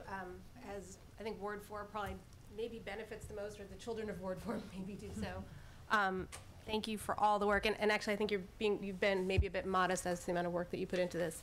And to Councilor Klein, maybe to make you feel a little bit better about this, Councilor O'Donnell and I have had many conversations about this, and I'll just say for myself, I actually did quite a bit of research to try and make sure that we were covering all the schools possible. And Heck, I think, is the only one that's sort of come up on the radar that wasn't discussed. So I fully agree that, I wish we could expand this all the way through all possible education, but I think right now it's amazing additions that have been done here and really benefit all the kids, so thank you. Council Murphy, because he has not spoken yet, and then Council LaBarge. I'd also like to thank Transportation and Parking for the yeoman work on this. I would encourage us to pass this ordinance tonight because it creates a vast improvement over the status quo. But I'd encourage Transportation and Parking to continue to hunt up institutions that qualify, and then we can add them as we go along. But let's take the big plunge now and get this major improvement in place. And then if more institutions qualify, we just add them to the list. But let's do this tonight and get things moving in the right direction. Councilor LaBarge. Yes, I want to thank Councilor Ryan O'Donnell, also Councilor Gina Sciarra, and Transportation and Parking. I am very, very pleased with this, and this is a tremendous amount of work, and both of you is doing research and so forth like that. I mean, it doesn't affect Ryan Road School because when I had talked with Counselor Ryan this morning, way back when I became a counselor, and our principal, Mr. Crother, had a very hard time getting a zoning light placed, a school light placed at Ryan Road School, and within 7 months of being as a counselor, I went right after it, and it's there. And we also have a crosswalk there too, which I talked to you about, which we're having terrible speeding problems, and we have a crosswalk there with a cross guard.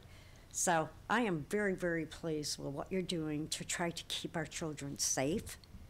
And I have to say that I wish even the high schools and Smith Volk also were protected with something like this, no matter what your age is. Just like seatbelts in buses, that's another thing. Thank you. Thank you for all your work. Thank you, Council. Anyone else?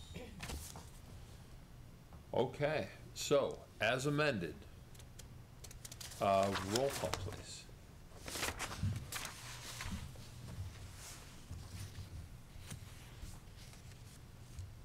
Counselor Murphy. Yes. Counselor Nash. Yes. Counselor O'Donnell. Yes. Counselor Shara. Yes. Counselor Bidwell. Yes. Counselor Carney. Yes. Counselor Dwight. Yes. Counselor Klein. Yes. Counselor Labarge. Yes. That passes in first reading, and we'll revisit that in our next meeting, our first meeting in April.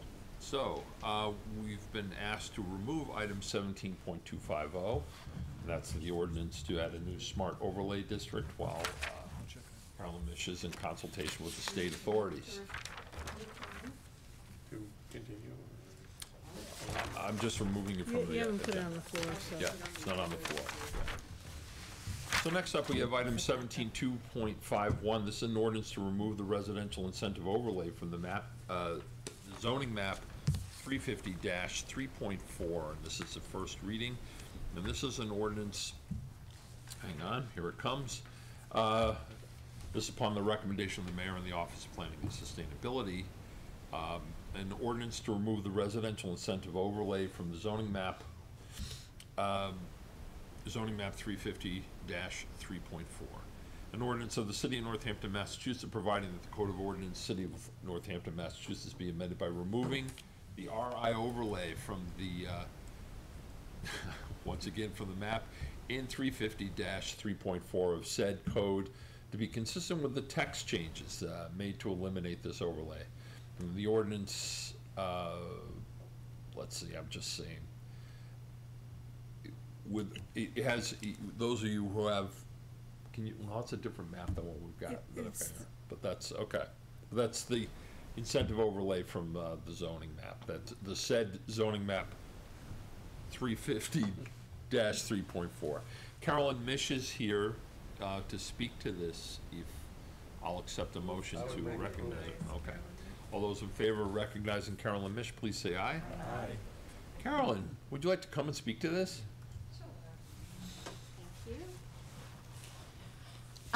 So the map that's shown there in the yellow outline is what we refer to as an overlay on top of the base zoning districts, and it covers, I believe there are 3 underlying zoning districts that this currently, this graphic overlay. So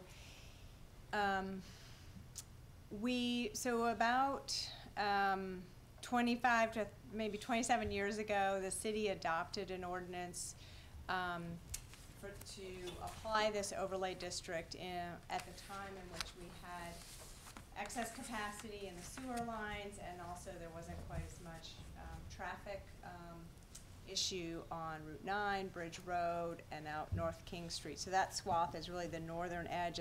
The lake that you see up there, that's Fitzgerald Lake. So the southern boundary is basically Bridge Road and Route 9. So the incentive was to allow people who are developing over large parcels of 4 or more acres to develop in a cluster arrangement whereby you would focus your unit development in one portion of the parcel and permanently protect the rest of the property. We do still have cluster allowances, but this incentive was to encourage affordable housing. So if you allocated 30% of the units that you're building to permanently protected affordable housing, you could potentially get more units overall to help sort of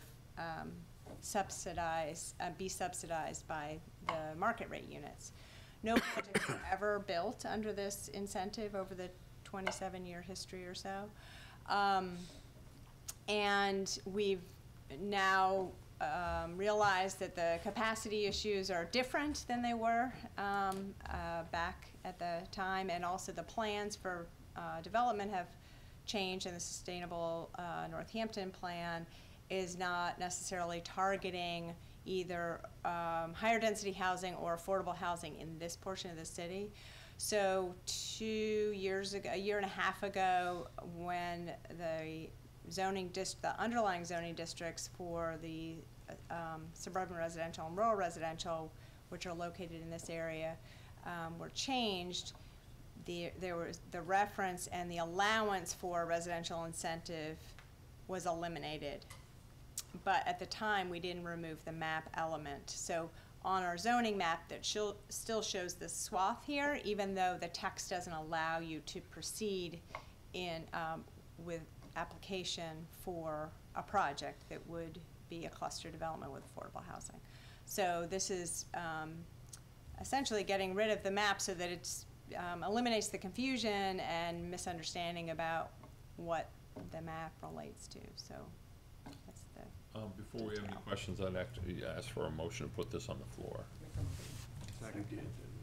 No, we only recognize Carolyn. That's what we did. So, but now we're good. All those in favor of putting this on the floor, let's say. Okay, so, yeah. Any questions? Councilor now. Was Pines Edge Drive built under this, or is that not really? It wasn't. It was actually a 40B project, which is under another defined statutory allowance or provision. Yeah. There was a proposed project that actually conformed to this that got defeated. That's right. There was one proposal, but no projects ever came to fruition. Yeah. Councilor Bidwell. I'm just curious, not that it sounds like it ever came up, but where there is a conflict between the map and the text, which prevails? If it should ever come up. The text, I mean, so if there's the table of use identifies all the uses allowed in a certain district, and the way our zoning works is if it's not specifically enabled or allowed in the text, then it's not allowed as a use. Okay. Well, just, so basically the incentive overlay map refers to an overlay that doesn't exist anymore. Right. Right. Okay. It's cleaning up the zoning. You know, as we're going through and making changes overall, I mean, it's taken years to implement portions of the Sustainable Northampton Plan. So we do this section by section, and so at the time, I think, you know, it just fell off the radar. Oh, there's a map out there that we have to adjust. Well, this is the thing that struck me when I was reading this, is why doesn't the map naturally follow? I think since the map refers to the law, because I don't remember voting on the map, we always vote on the law. We don't necessarily vote on maps per se as separate items, so. So it's interesting. So there are a lot of text changes, but the boundary of a zone doesn't necessarily change with all the text changes. So if you're going to make and typically we do it, most of the time it's done simultaneously. So if we're doing, let's say, the most recent boundary change we've made has been to the central business district. So if we're changing urban residential C to central business with a little expansion, we simultaneously put 3.4 in there and say, oh yeah, we got to change the map That's too. part of the package. Yeah. Okay. Councilor O'Donnell. We've heard the term constructive criticism. I want to pioneer constructive confusion, because I have kind of a question about some of the language. And I brought some of it up at Legislative Matters, and I still have some of that confusion, which I kind of want to offer sort of respectfully in the process of this debate. one, on the merits of it, if, I know the position of the planning department is that the residential incentive overlay is no more, but if it did exist, I wouldn't have a problem with it being on the books, even if in fact it was seldom or never used, just because it's optional. It was originally part of a special permit process, right? And the planning board had the discretion to use it or not. In other words, it doesn't chill development because developers aren't required to do it. It's not an inclusionary zoning law or something like that. It's just a tool that could have been used, and it turns out the market didn't support it, and the infrastructure wasn't what you thought, so it wasn't really used. So on the substance of it, if I had my way, you know, if this could just still exist, I would be fine with it. So my question is about kind of what is an overlay district at a basic level, because I read the zoning chapter in our code and I see lots of references to overlay zoning districts, including this one. You know, for example, there's an existing section 10.11, which is the Residential Incentive Development Overlay District. And it describes what it is, and you just described it as well. A minimum of 33 units have to be affordable, and then you can increase density and that kind of thing. And then there's a section, 3.3, which just says overlay zoning districts. And it's brief. It says, an education use district, floodplain district, water supply protection district, and residential incentive development districts are superimposed over other districts shown on the zoning map as recognition of the special conditions which exist in those areas. And when there are conflicts, the regulations for the overlay district supersede the underlying district. So as I read it, and I realize that, as I said during Legislative Matters, everyone on the planning board has more, and you has more knowledge of zoning in your little toe than I do. But as I read this, I wonder if in fact this could still be said to be in place, even though it's not in the table of use and dimension for the rural residential area. It just seems strange that we have these other references that support and define what an overlay district is and what specifically the residential incentive overlay district is. And I wonder if those would have to be deleted as well to complete the removal. And that's kind of a question that is on my mind. Yes, I mean, we will take those references when, as I mentioned in Legislative Matters,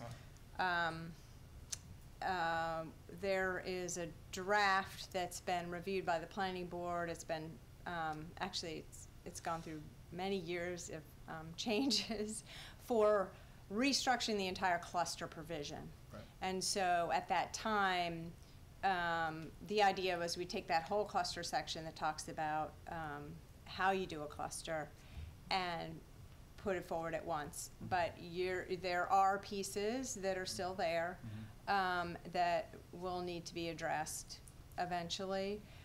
There are other aspects of the zoning that are placed in there that are sort of placeholders for potentially sort of where we think we'd want to go as a community, and they're not in effect because they're not in the table of use, but they're elsewhere in the zoning. So we have administrative review, we have even in the fee section of our code, we have, or in our office, we have fees set up for administrative review. We don't do staff level reviews of site plans really yet, but we are moving in that direction or hope to move in that direction. So there are other places, and we have the Farms, Forests, and Rivers designation in the code that talks about if a private developer wants to come and build under Farms, Forests, and River, but we don't have that provision spelled out throughout and sort of completing that package. So yes, we do still need to remove a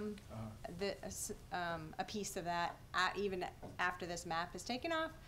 But because the map is you know, out there, people are looking at it, they see an overlay of a different color or different hatching. Questions arise periodically about what that means, and since we don't have the provision in there anymore, we thought it was appropriate to remove the map because we frankly, it fell off the radar when we were taking it out of the other two tables. I don't want to belabor the point. I appreciate that, and I appreciate all the work you've done, not just in this part of zoning, but I mean, this is such a complex subject in your office, and you handle it so expertly. But I mean, if you look at the other overlay district, which we're not taking up, so I won't discuss it substantively, but the one that's essentially for the affordable housing development on Bridge Street, which is separate. That's the 40R.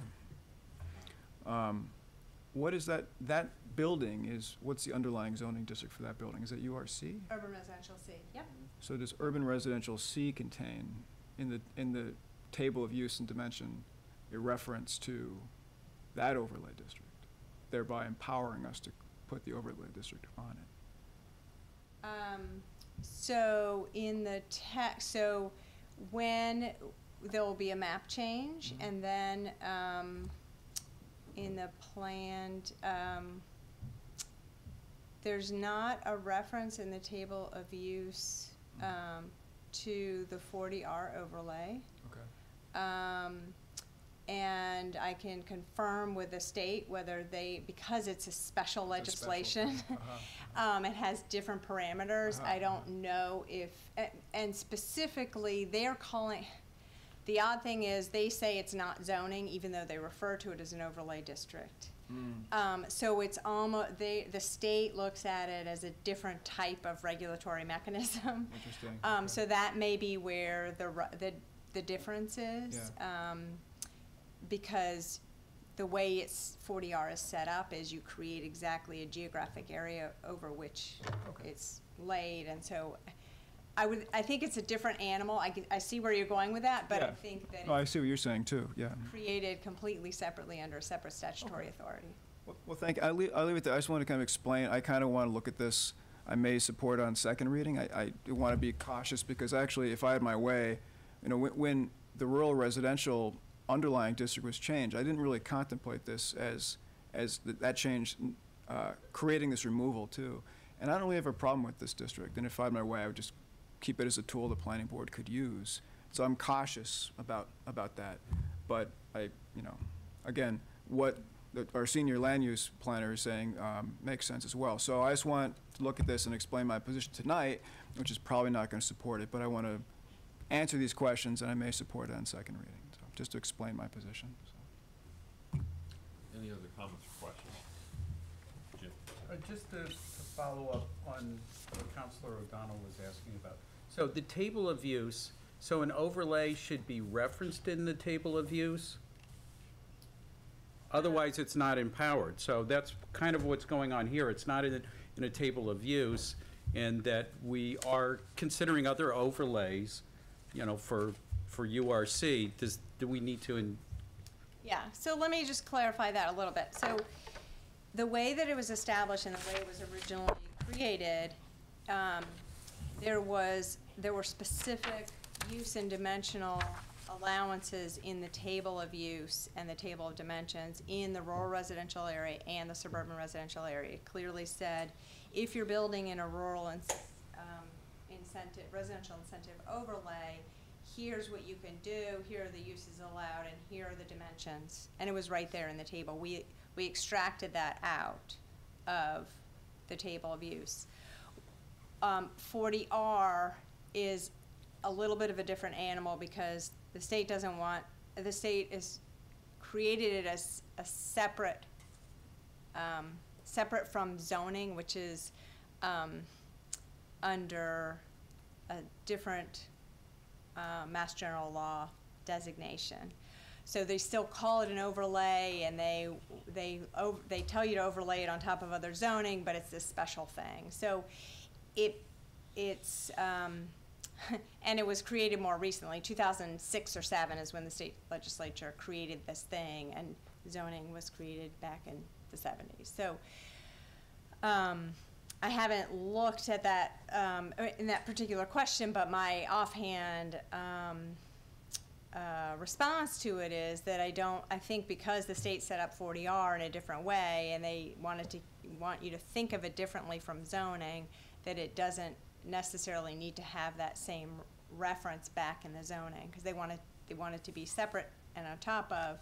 And in fact, part of the feedback that we're getting from 40R, I know this isn't on the table, but just to sort of take it one more step, is that they don't want, in the 40R text, they don't want any references to any other piece of your zoning or any other regulation. They want everything carried over and copied over so it's distinct within 40R.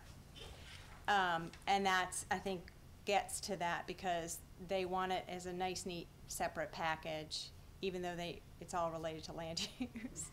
And so that's one of the things that's going to take a little bit longer for us to get through, is make sure that we've dropped all references to other pieces of the zoning. If we want to reference that, we actually, instead of referencing it, we have to copy and paste it into this, so it's a standalone thing. Thanks. Any other questions? Just briefly before we vote, for anyone who's watching, we were discussing two different zoning overlays. I just want to make sure people know which one we're talking about. I allowed the discussion of a referral, and it's fine. Continue. The explanation would help because it's technically on the agenda. We're choosing not to talk about it. Yeah. Okay. This is not the overlay that would be required to expand affordable housing on Bridge Street, which I support. This is a separate, older overlay district that actually encourages affordable housing in a different part of the city, and I just want to be cautious about eliminating it because I think every tool that we have to support affordable housing is important to maintain. So just want to delineate the two for anyone who's listening. There's a difference between the two, so thank you. And I know for a lot of folks, we may have wandered into the weeds or what it sounded like the weeds, but essentially, as Carol is describing, we have state enabling language that is creating a different creature or a different form of land use regulation, not called zoning.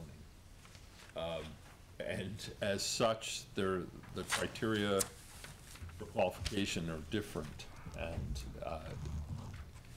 And what you're hearing the two councils here talk about are also the criteria by which we do apply regulation and management under zoning. So I don't think I cleared up a damn thing. So anyway, any further discussion? Councilor Bidwell. Having nothing to do with Bridge Street and 40R, but only with what's actually on our, as I understand it, Councilor O'Donnell, if you wanted to keep this on the map, it still wouldn't matter because it's already been removed. It's been removed in the text. So to keep the map would not allow someone to come along and use that overlay. It doesn't exist. It's just that we never got around to catching up with the map. So I don't think that keeping it on the map would keep the ability of anyone to use what at one time was an overlay district but is no longer, if I'm understanding it right. Want to respond? Yeah. No, and that is the essential premise that I guess I'm questioning, respectfully questioning, because it seems to me that if an overlay district exists on a map, which is part of the ordinance, and we have parts of the code that say if you have an overlay district, the rules of the overlay district, which are defined in the ordinance, will apply to the underlying districts. It seems to me that perhaps, you know, I'm willing to embarrass myself and be wrong about it, because I am. I'm certainly not anywhere near the expertise of the planning department, but as I read it, that's what I question. I question whether that's true. And I'm willing to accept that I may be wrong, but I just want to do my due diligence and check because I want to be cautious. But you identified the issue exactly, yeah, so. And to your point, that given the fact that the planning board is a discretionary board, I think by your suggestion that at least this gives a provision of a hint of even though it's an artifact, but it gives a hint of the desire to facilitate the expansion or development of affordable housing. Councilor Murphy, did you have something you want to say? Or? Okay. Councilor Sherrill. So, since we're talking about the hint, can I just, so Carolyn, but back to sort of maybe the initial reason that it was removed, the language was removed. There's not the infrastructure to support the housing, is that correct? Right, we feel it's challenged now for that. There's both from a traffic standpoint and sewer capacity issue, and frankly, from where we want to encourage affordable housing to be built. There's not, this is not the area where we, from a policy perspective, would want to encourage that. And so that's the initial reasoning behind taking it out of the table when it was, and when the tables were changed. And, you know, if you all feel it's cleaner to just come back with an extraction of all the references to, I mean, I'd be happy to do that. But the idea was to make sure that, you know, ultimately that that provision was taken out, not because no one had ever used it, but because it's no longer an area from a policy perspective that is good to support extra density for that purposes, or where we'd want to encourage affordable housing. It's not necessarily accessible by transit, depending on where you're located there. There's not a lot of, there are other resource constraints there. So for those reasons, and that there are other places in the city that make more sense to encourage both the densities and the type of units, a mix of market rate and affordable. I mean, as I said in community resources when we first talked about this, you know, I too would never want to discourage affordable housing, but I'm hesitant about planting Easter eggs for something that's not feasible or would work for someone who brought forth a proposal. Any other discussion? Okay, roll call, please. Counselor Nash? Yes. Counselor O'Donnell? No. Counselor Shara? Yes. Counselor Bidwell? Yes. Counselor Carney? Yes. Counselor Dwight? Yes. Counselor Klein? Yes. Counselor Labarge? Yes. Counselor Murphy? Yes. All right, that passes in first reading. We'll revisit that in our first reading. Last item on the agenda, item 17.252. This is an ordinance to clarify the definition of structure for compliance with setbacks in Chapter 350-2.1 of the said code. This is the first reading, and this is, hang on a sec. This is upon the recommendation of the mayor and the Office of Planning and Sustainability. This is to clarify the definition of structure for compliance with setbacks of said code. An ordinance of the city of Northampton, Massachusetts, providing the code of ordinance, blah, blah, blah. The ordinance, the structure, a combination of materials for permanent or temporary occupancy of use, such as a building, bridge trestle, tower, framework, retaining wall, now supporting more than 4 feet of unbalanced fill, tank, tunnel, tent, solar panel, wind turbine, stadium, reviewing stand, platform when more than 1 foot above grade, swimming pool, permanently affixed play structure, shelter, pier, storage container, sign, gasoline pump, recreational court, or the like. There were some deletions. One of them was wharves, bin, fences. Yes, and that's it, I believe. Carolyn's here to, and she's still recognized. Carolyn, if you want to speak to this. Sure. Generally, basically, this is a review with the building commissioner about trying to clarify the definition of structure to be consistent with the interpretation that has been used for many years, and just make it, I guess, more user-friendly, easier to understand, and then also reevaluate some of the things that maybe aren't so appropriate, because we went into that section and we saw that, you know, wharves probably aren't so necessary for us to have. So it did come up in legislative matters. There's a bit of discussion about tents and what does that mean and why is it in there. That was not a term that was added in this iteration, but it's sort of been in there for a while. We count that as a structure.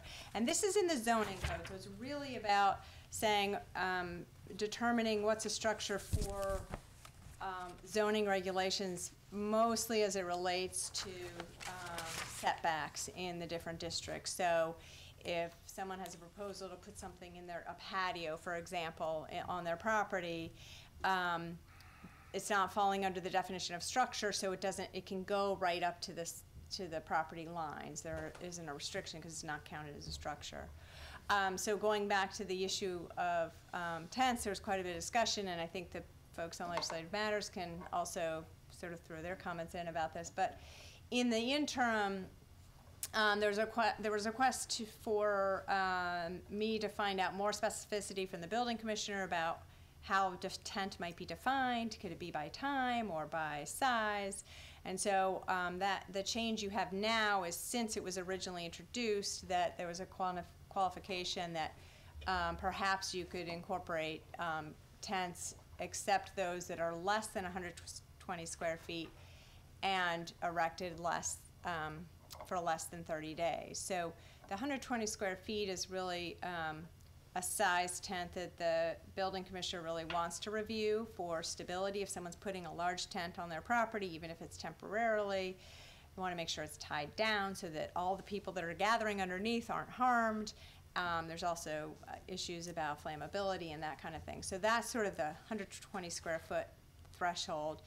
It doesn't necessarily require a full building permit that larger structures need. 400 square foot tents, I guess, is the next step up. And then, of course, it's not intended to address, pup tents that you throw up in your yard for a night, or, just hanging out in your backyard. So hopefully that clarifies it for counselors and that you feel comfortable about that. And then the other change that came from Legislative Matters was instead of specifically identifying gasoline pumps, that maybe it could be more broadly defined as fuel pumps. So I just want to point out for clarification that the one that Councilor Dwight read was the one that was on the agenda that was posted Monday during the day. So it did not include any of those changes that were discussed in Legislative Matters. Yeah. So the council will need to Amend. Thank And you. that would be the and that would be under tents, except those less than 120 feet and erected for less than 30 days. Solar panels, right? And then everything else is the same. And gasoline change And the fuel pump, the gasoline gasoline to fuel So pump. I would Yeah. move the amendments Thank you. from Legislative Matters. Second. Second. All those in favor of the amendments, please say aye. Aye. Okay. So back to the order as amended. And did we have a motion to put this on the floor? No. No, okay. Can I have a motion to put the? I'd move it as amended. Second, okay. Further discussion on this item? Counselor Nash? So, Ms. Mish and I, we've had some emails back and forth around some of the existing language. And that, because of Legislative Matters, we were looking at what the additions were and what was going out. And since then, I've been, looking at things around shelters and swimming pools. And, and I've been thinking about, and we've had some back and forths, that, so you can have a shed within 4 feet of your property line for most properties. And, but that the way that most people install them, they'll put them right up against the fence, that they're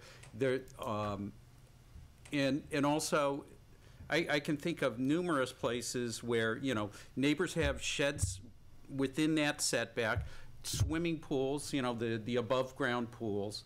And I wonder if, we might want to explore, that we have some exceptions for those types of installations. For example, so an above-ground pool right now, if it's in URC, would need to be 10 feet back from either side property line, and then 20 feet back from the rear property line.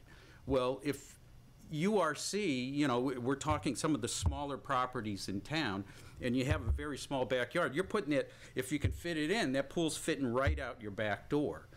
Whereas ideally, maybe it's more off to the side. You can figure out better ways to utilize your yard. The same thing with, you know, your garden shed and probably some other structures if we thought about it. But those were the two big ones that stood out for me. I don't want to out my neighbors who I know are out of compliance right now, but I think if you go home, you might be one of those people. And that, you know, I'm just wary of us pushing forward something. We've actually already done it. The language is already in here.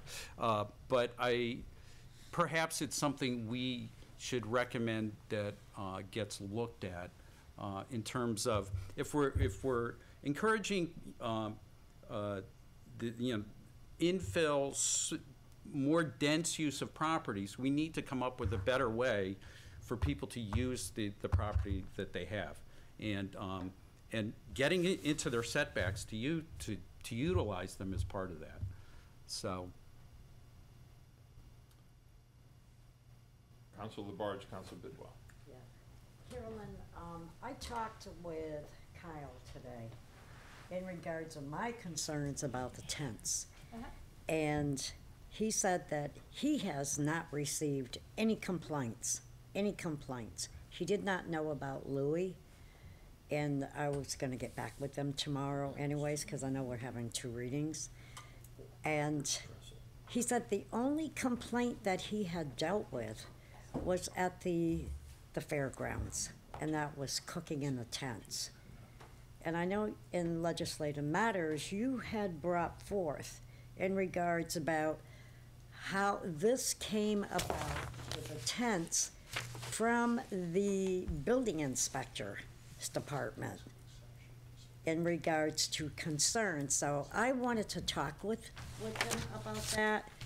And he said, there is not an issue, he said, at all about canvas tents in people's backyards. And I said, well, we're talking about setbacks and so forth like that.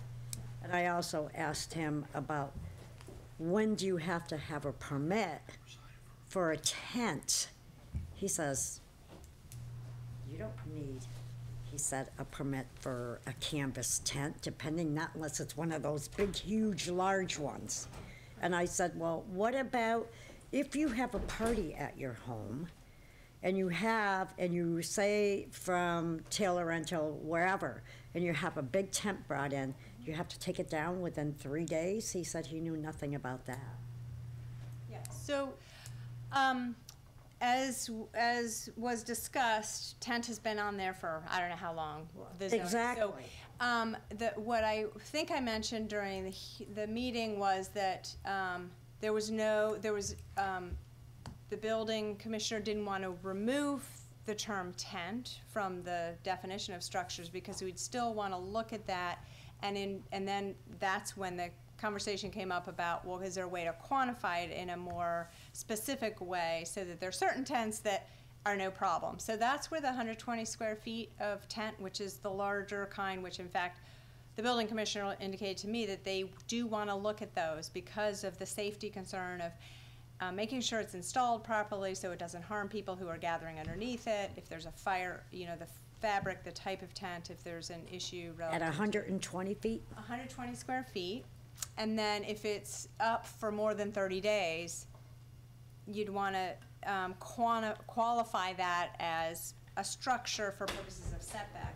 And then to clarify, structures, this covers all types of structures, principal and accessory structures. So principal structures in a residential district are houses, apartment buildings, or mixed-use business buildings. Accessory structures are, you can imagine, sheds, pools,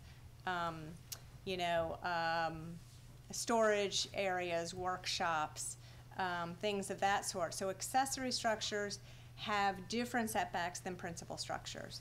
Principal structures have the standard, if you're in a 24/7 living arrangement, your setback is going to be greater than accessory structure, which is not intended for permanent occupancy of people. So pools and tents and sheds in the in-town urban districts can be 4 feet from the property line, side and rear.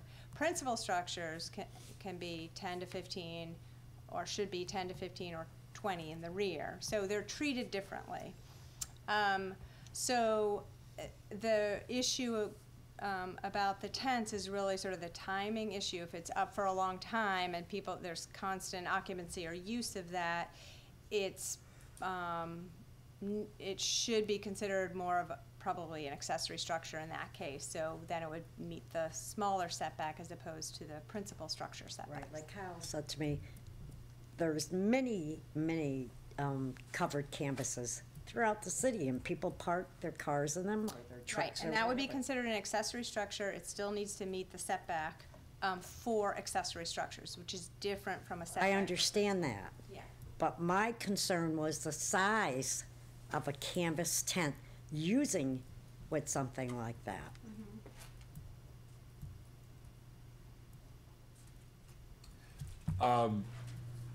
Counselor Bidwell. So all this applies only in the context of setbacks? Exactly. that- Setbacks. Right, so it doesn't, So it doesn't trigger, it doesn't determine whether a building permit is triggered, for Right. example, if that's what you're asking. Yeah. I'm saying that a 10 by 12-foot tent is not very big. No, it's not. And setback issues aside, does a tent of that size trigger any type of approval process?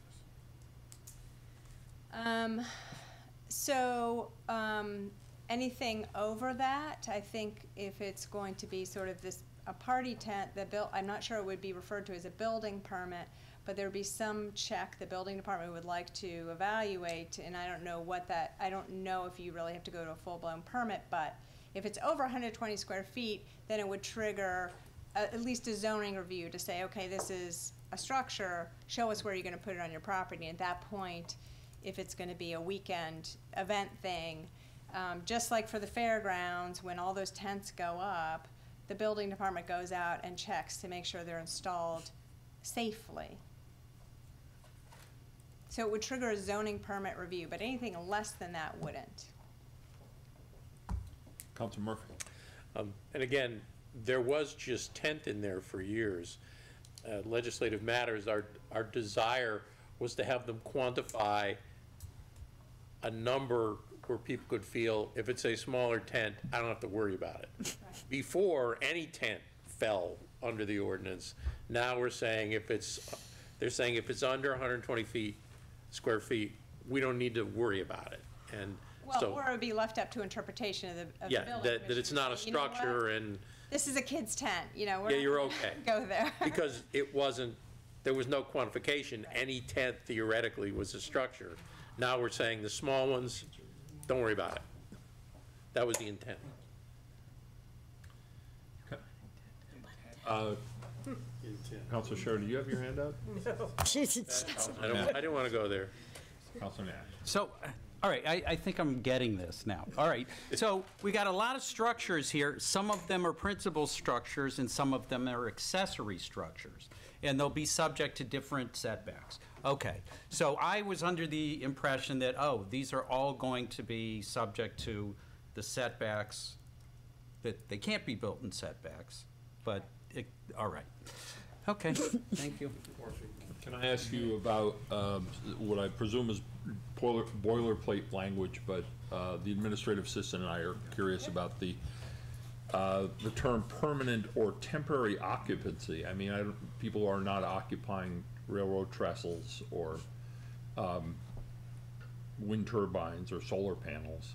But is occupancy of use, is that just a fancy way of saying use or structure, or is this just another artifact of? Because what it feels like is jamming in, it's jamming in a lot of stuff to try and fit with this phrase that doesn't necessarily. And that's why we have a building commissioner. And that's why we have a building commissioner to let. There's interpretation, and they have wide range of saying, yep, you're not living here because trains are coming across every. Yes, you can't live in this. You can't live in this retaining wall. That's right. Because two things cannot occupy the same space at the same time. Get out of that turbine. Okay, no big thing, but maybe for future reference, it might be a language change that would just make it a little simpler. Yeah. Any other discussion? Council Duarte. Council President, is there any way that we could have that changed to the definition of structure, please, emailed to us? I don't have it. I think we received that I in sent your it to you email today. today. Yes, you have an email that came today from Pam with the amended language. We'll see that you get a second copy. Okay. Any other discussion? Okay. That was fun. Roll call, please. Counselor O'Donnell. Yes. Counselor Shara. Yes. Counselor Bidwell. Yes. Counselor Carney. Yes. Counselor Dwight. Yes. Counselor Klein. Yes. Counselor Labarge. Yes. Counselor Murphy. Yes. Counselor Nash. Yes. That passes in first reading. We'll revisit that in our first meeting in April, and you don't have to come unless you really want to. 40R, yes, Yes. for 40R, absolutely, all right. There are no other items pending. I think I've done an inventory. Who's coming to, who will be marching in the St. Patrick's Day Parade, representing Northampton city government? You and your brother. Come on, get it up. All right, lads, there it is, okay. No new business, no information requests. I'll accept a motion to. Second. All those in favor, please say aye. Aye. Thank you all very much.